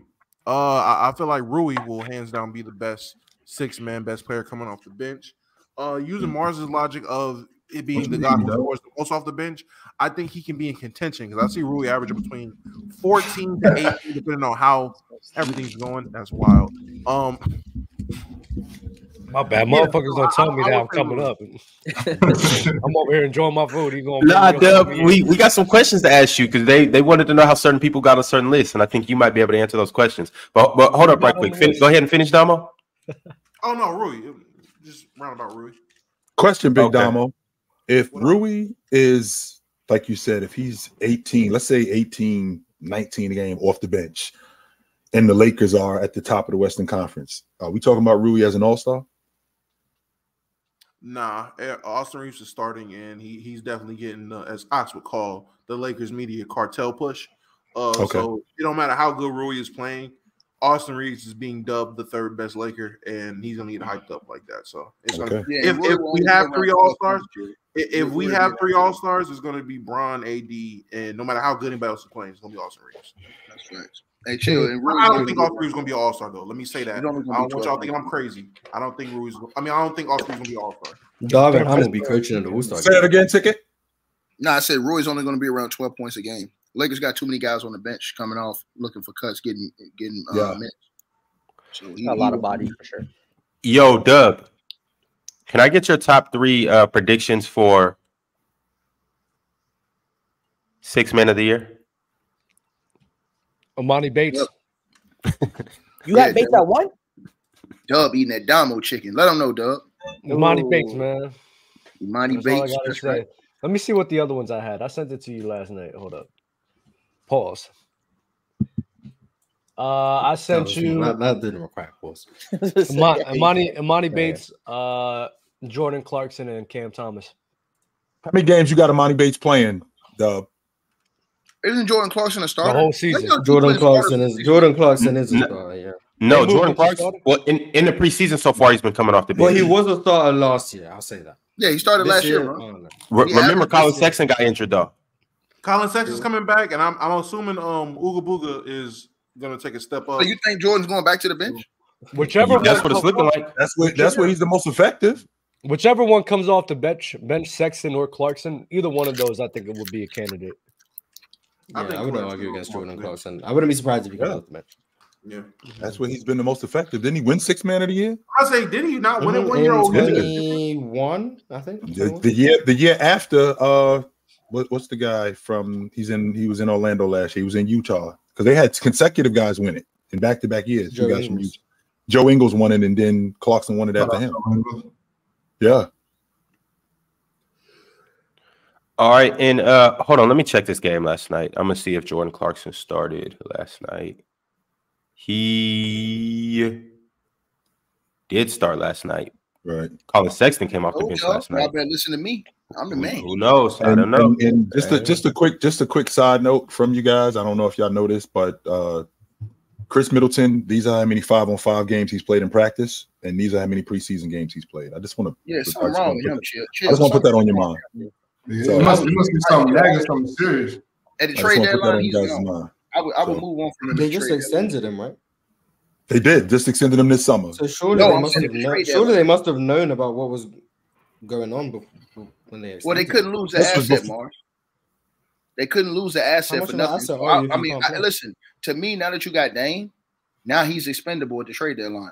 You can't trade him if he can't play though, Tiki. Yeah, how much? No, I'm saying, I'm saying he should be better by the trade deadline. I'm saying they should move on. Someone said he had just had surgery in the offseason, so he did. He had surgery on his knee again, the same knee that he had surgery on before. So I wasn't aware of that. I wasn't aware of that. Okay. Yeah, he gotta be gone, Dub. I mean, Bob, that's it for him. He's at his end. But I'm saying, but Ticket off. If he had the surgery, if it fixed it, like if he got whatever was wrong, if he got fixed in the offseason in that surgery, but Bob, you know one thing. You might want Bob, you know one thing is being a player. When they go under the knife under you numerous times, you ain't never the same. Every time they cut you open, you ain't never the same. You understand what I'm saying? Man, they get hurt since 2021 too. And not only that, I mean, how long has it been, Big Ox? I mean, we in October. He got that done last summer, and this wasn't a major surgery. It wasn't like he tore up his ACL or he tore his MCL. Like they just went and cleaned it. They just went and cleaned him up. That's all. Wasn't it just this offseason that just passed? Like this summer that just passed, but it wasn't a major. We're in the fall now, so awesome. Hey, y'all don't even trip. Bucks and 6. We got Marshawn. That's not how it works, Mars.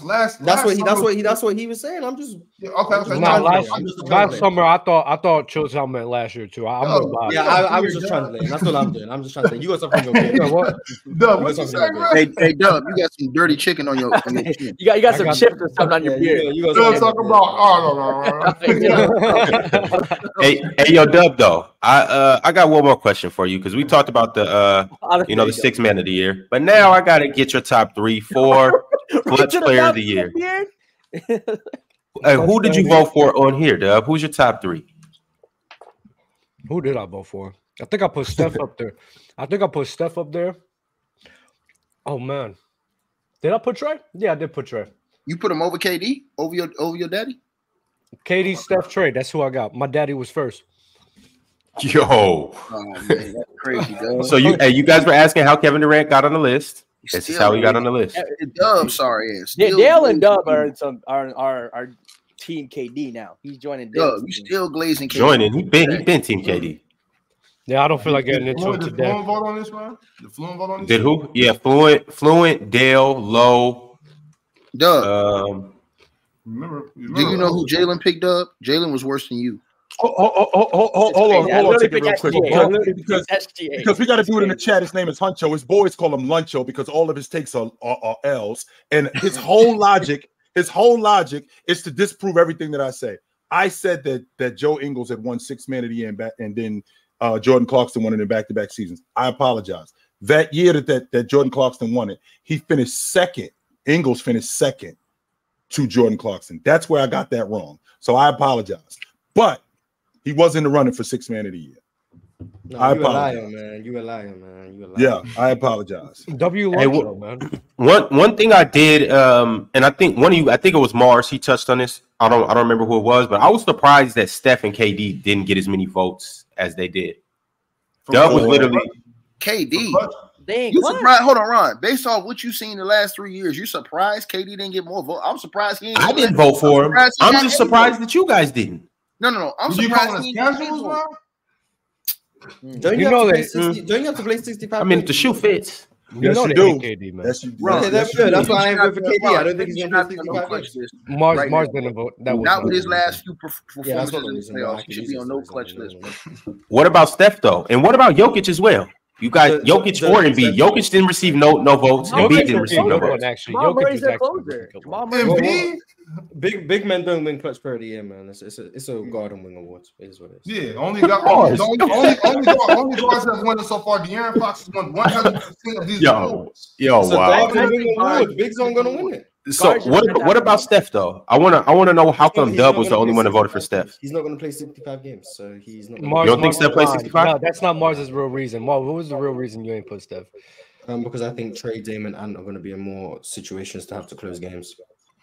Yeah, that's why I disagree, especially with Golden State Warriors and there's an echo. I don't know who it is. Echo. Yeah, It's Jim Jones down there.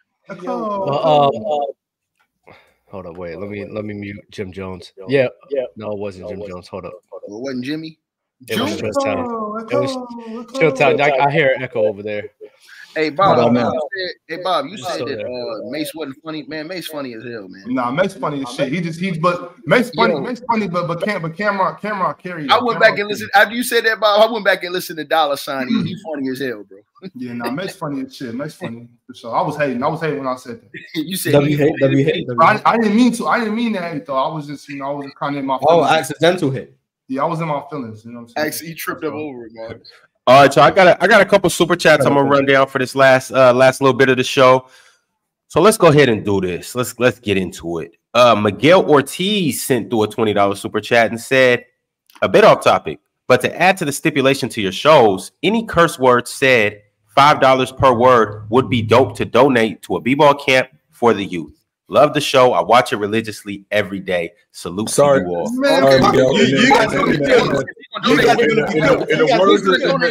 the words of the great Eminem, Will Smith don't got to cuss in his raps to sell records, so I do. So Cameron, you too. Right. Think I give a damn about a Grammy?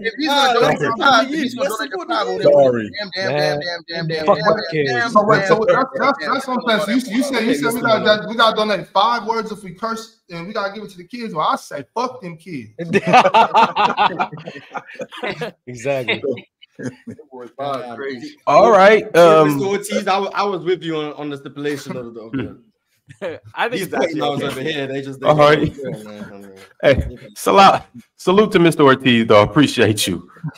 Keeping it pushing. Fetty Kalunga said, "Ticket is right. We live in an American society where women have to operate from a beauty standpoint to come up. Angel Reese knows this. That's why she promotes herself on social media as the side hustle. Stop the cap." That's true. Hey, that boy. I don't support that. Mars. Your boy, Beauty Kevin matters. Porter Jr. ex-girlfriend. Oh my God, bro, she is. She is not hard. Yeah, she is not hard to look at.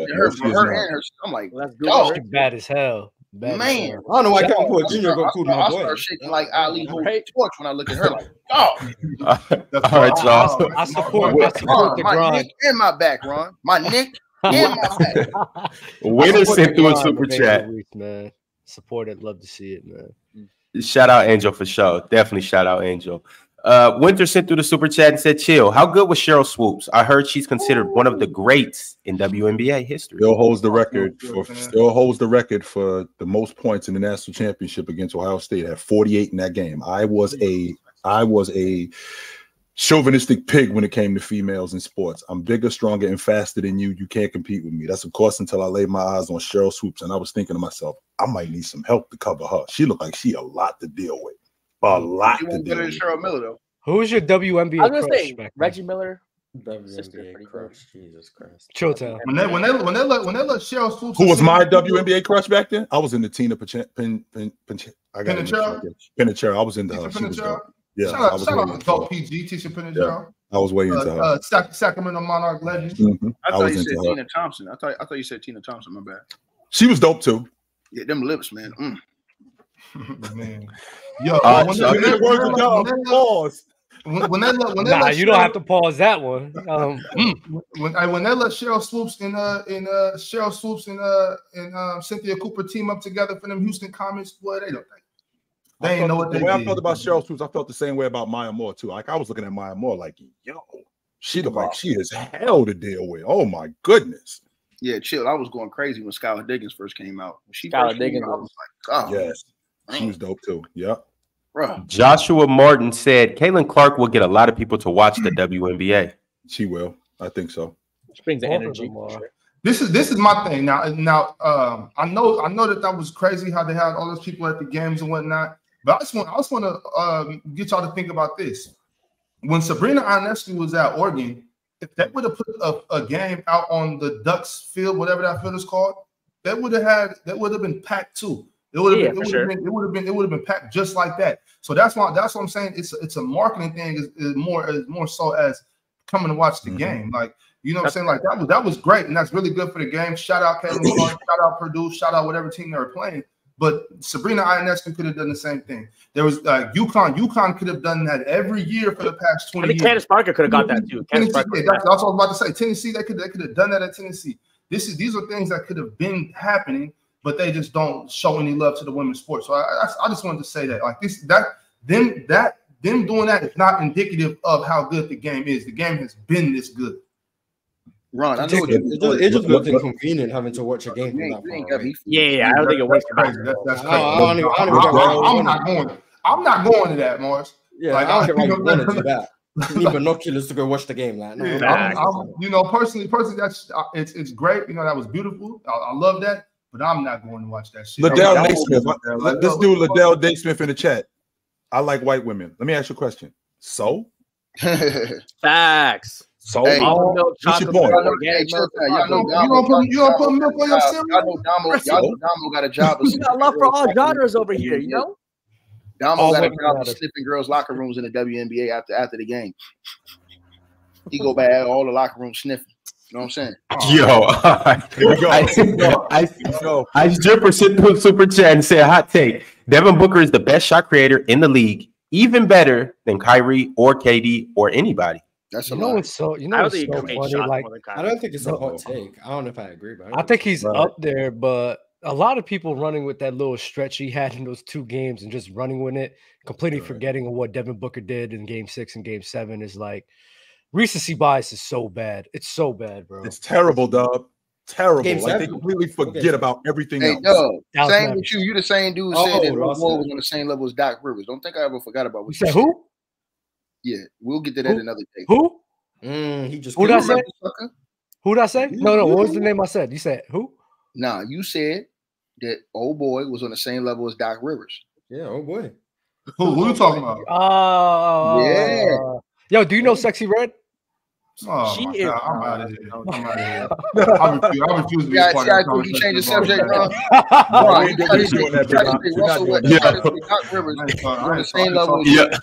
Yeah, we'll get to that one of these days, y'all. I got a couple more super chats. Hold up, Jalen. I got a couple more super chats before we get up out of here. I want to show some love to the people. Winner said Jimmy ain't in the top 3 or top 5 in the clutch. Shaking my head. The Jimmy disrespect. It's a regular season award. Yeah, I was gonna say in the playoffs, he's definitely up there, but regular season, he'd be chilling. I think he finished third. Now the logic for somebody in the regular season, but in the playoffs is okay. But for I think he finished third last year in the regular in clutch player of the year. I think it was he didn't win it, did he? Him, DeMar DeRozan, and him, Fox, DeMar DeRozan, and Buckets. I think those are the 3 guys. I'm not sure. Oh, they were? I think those are the 3 guys. Brian Holiday said, to be fair, there are many famous companies that do not make money. Uber, Lyft, WeWork, etc. WNBA is a growing product. I think it can be profitable. Uber is not making money.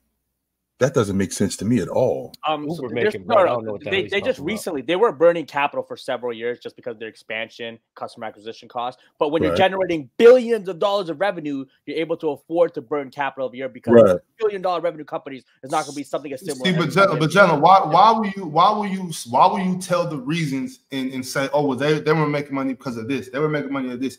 But you won't do that for the WNBA. All you point out is the fact that they were being subsidized. No, because why won't you give backstories for the WNBA, but you will for other Fortune 500 companies, gentlemen? No, because the context of it is that like in other sports leagues aren't given 25 years to make money in kind of the modern business climate. You don't get 25 years to make money in tech startups, especially. It's a known thing that you're going to burn capital early on. Whether it's getting customer acquisition, development of the product, whatever the case may be, it's known in tech startups that become these $1 billion entities that you're able to burn capital for more. So the standard practice of that business of sports leagues is different than of these tech startups in that business world, right? So, but every tech. Well, I know we don't got too much time around, but I'm just I know every tech company isn't gonna be like that though. Like every tech company isn't gonna blow. Of course, 100%. Some will fail 100%, no, for sure. But it's common practice in that tech field where you're burning capital for the first 3, 4, 5 years. While today, if you were to start a league right now, we understand that the XFL they lost $60 million too, like its first year, but they're not going 25 years. Hey Jalen, man, we had to talk off screen. But Jalen, so Jalen, richer. My thing, Jalen, is like there. You remember you've seen where guys where they were talking bad about Bezos, laughing at Bezos because of what it took Amazon so long. You know what I'm saying? Breaking news, Big Ops. No Chelsea Gray in Game 4. She's out. Yeah, I figured that already. She's done. She's done. We won't see her till next season. You seen? So you think she's out for the series? That was bad. That was bad. Liberty inside. If you're built like that and you're mentally tough, you gotta play through it, man. Nah, she can't play through that. But that's okay. Kelsey Plum will take us to the promised land. I'm not worried about this at all. But Jalen, so what I'm saying is, teams, companies like that, they were laughing at Bezos. You know what I'm saying? And now he's one of the richest people ever. So that's all I'm saying. Like I don't think, and obviously the powers that be, they don't think it's a big deal that the WNBA is being subsidized more by the NBA as well either. So that's what I'm saying. The NBA gets to use the WNBA as a tax write-off. Right. Okay. So that's the reason. Yeah. But the NBA doesn't need the WNBA to do that. You gotta talk about business. Hit me as the fellas. We gotta think it wild. But I see where you at. Take it. I see where you at. Something wrong with him. Something wrong with his jock straps different. But that fool no business. I can tell by the way he talk. He study business. Yeah. No doubt. All right, y'all. Tomorrow we will be ranking Dub. Need you up here tomorrow. We're gonna rank the top 40 players in the NBA, and we're gonna do it the right way. Yo, we are going to come with the first official correct top 40 list for PC. We're gonna do it the right way, y'all. All right, tomorrow same time. Hey, Open Gym is next, so leave here and literally go right to that stream. Hey, Doug, you got some more chicken on the left hand side of your chin. Hey, Morris, on Open Gym today, Morris. I want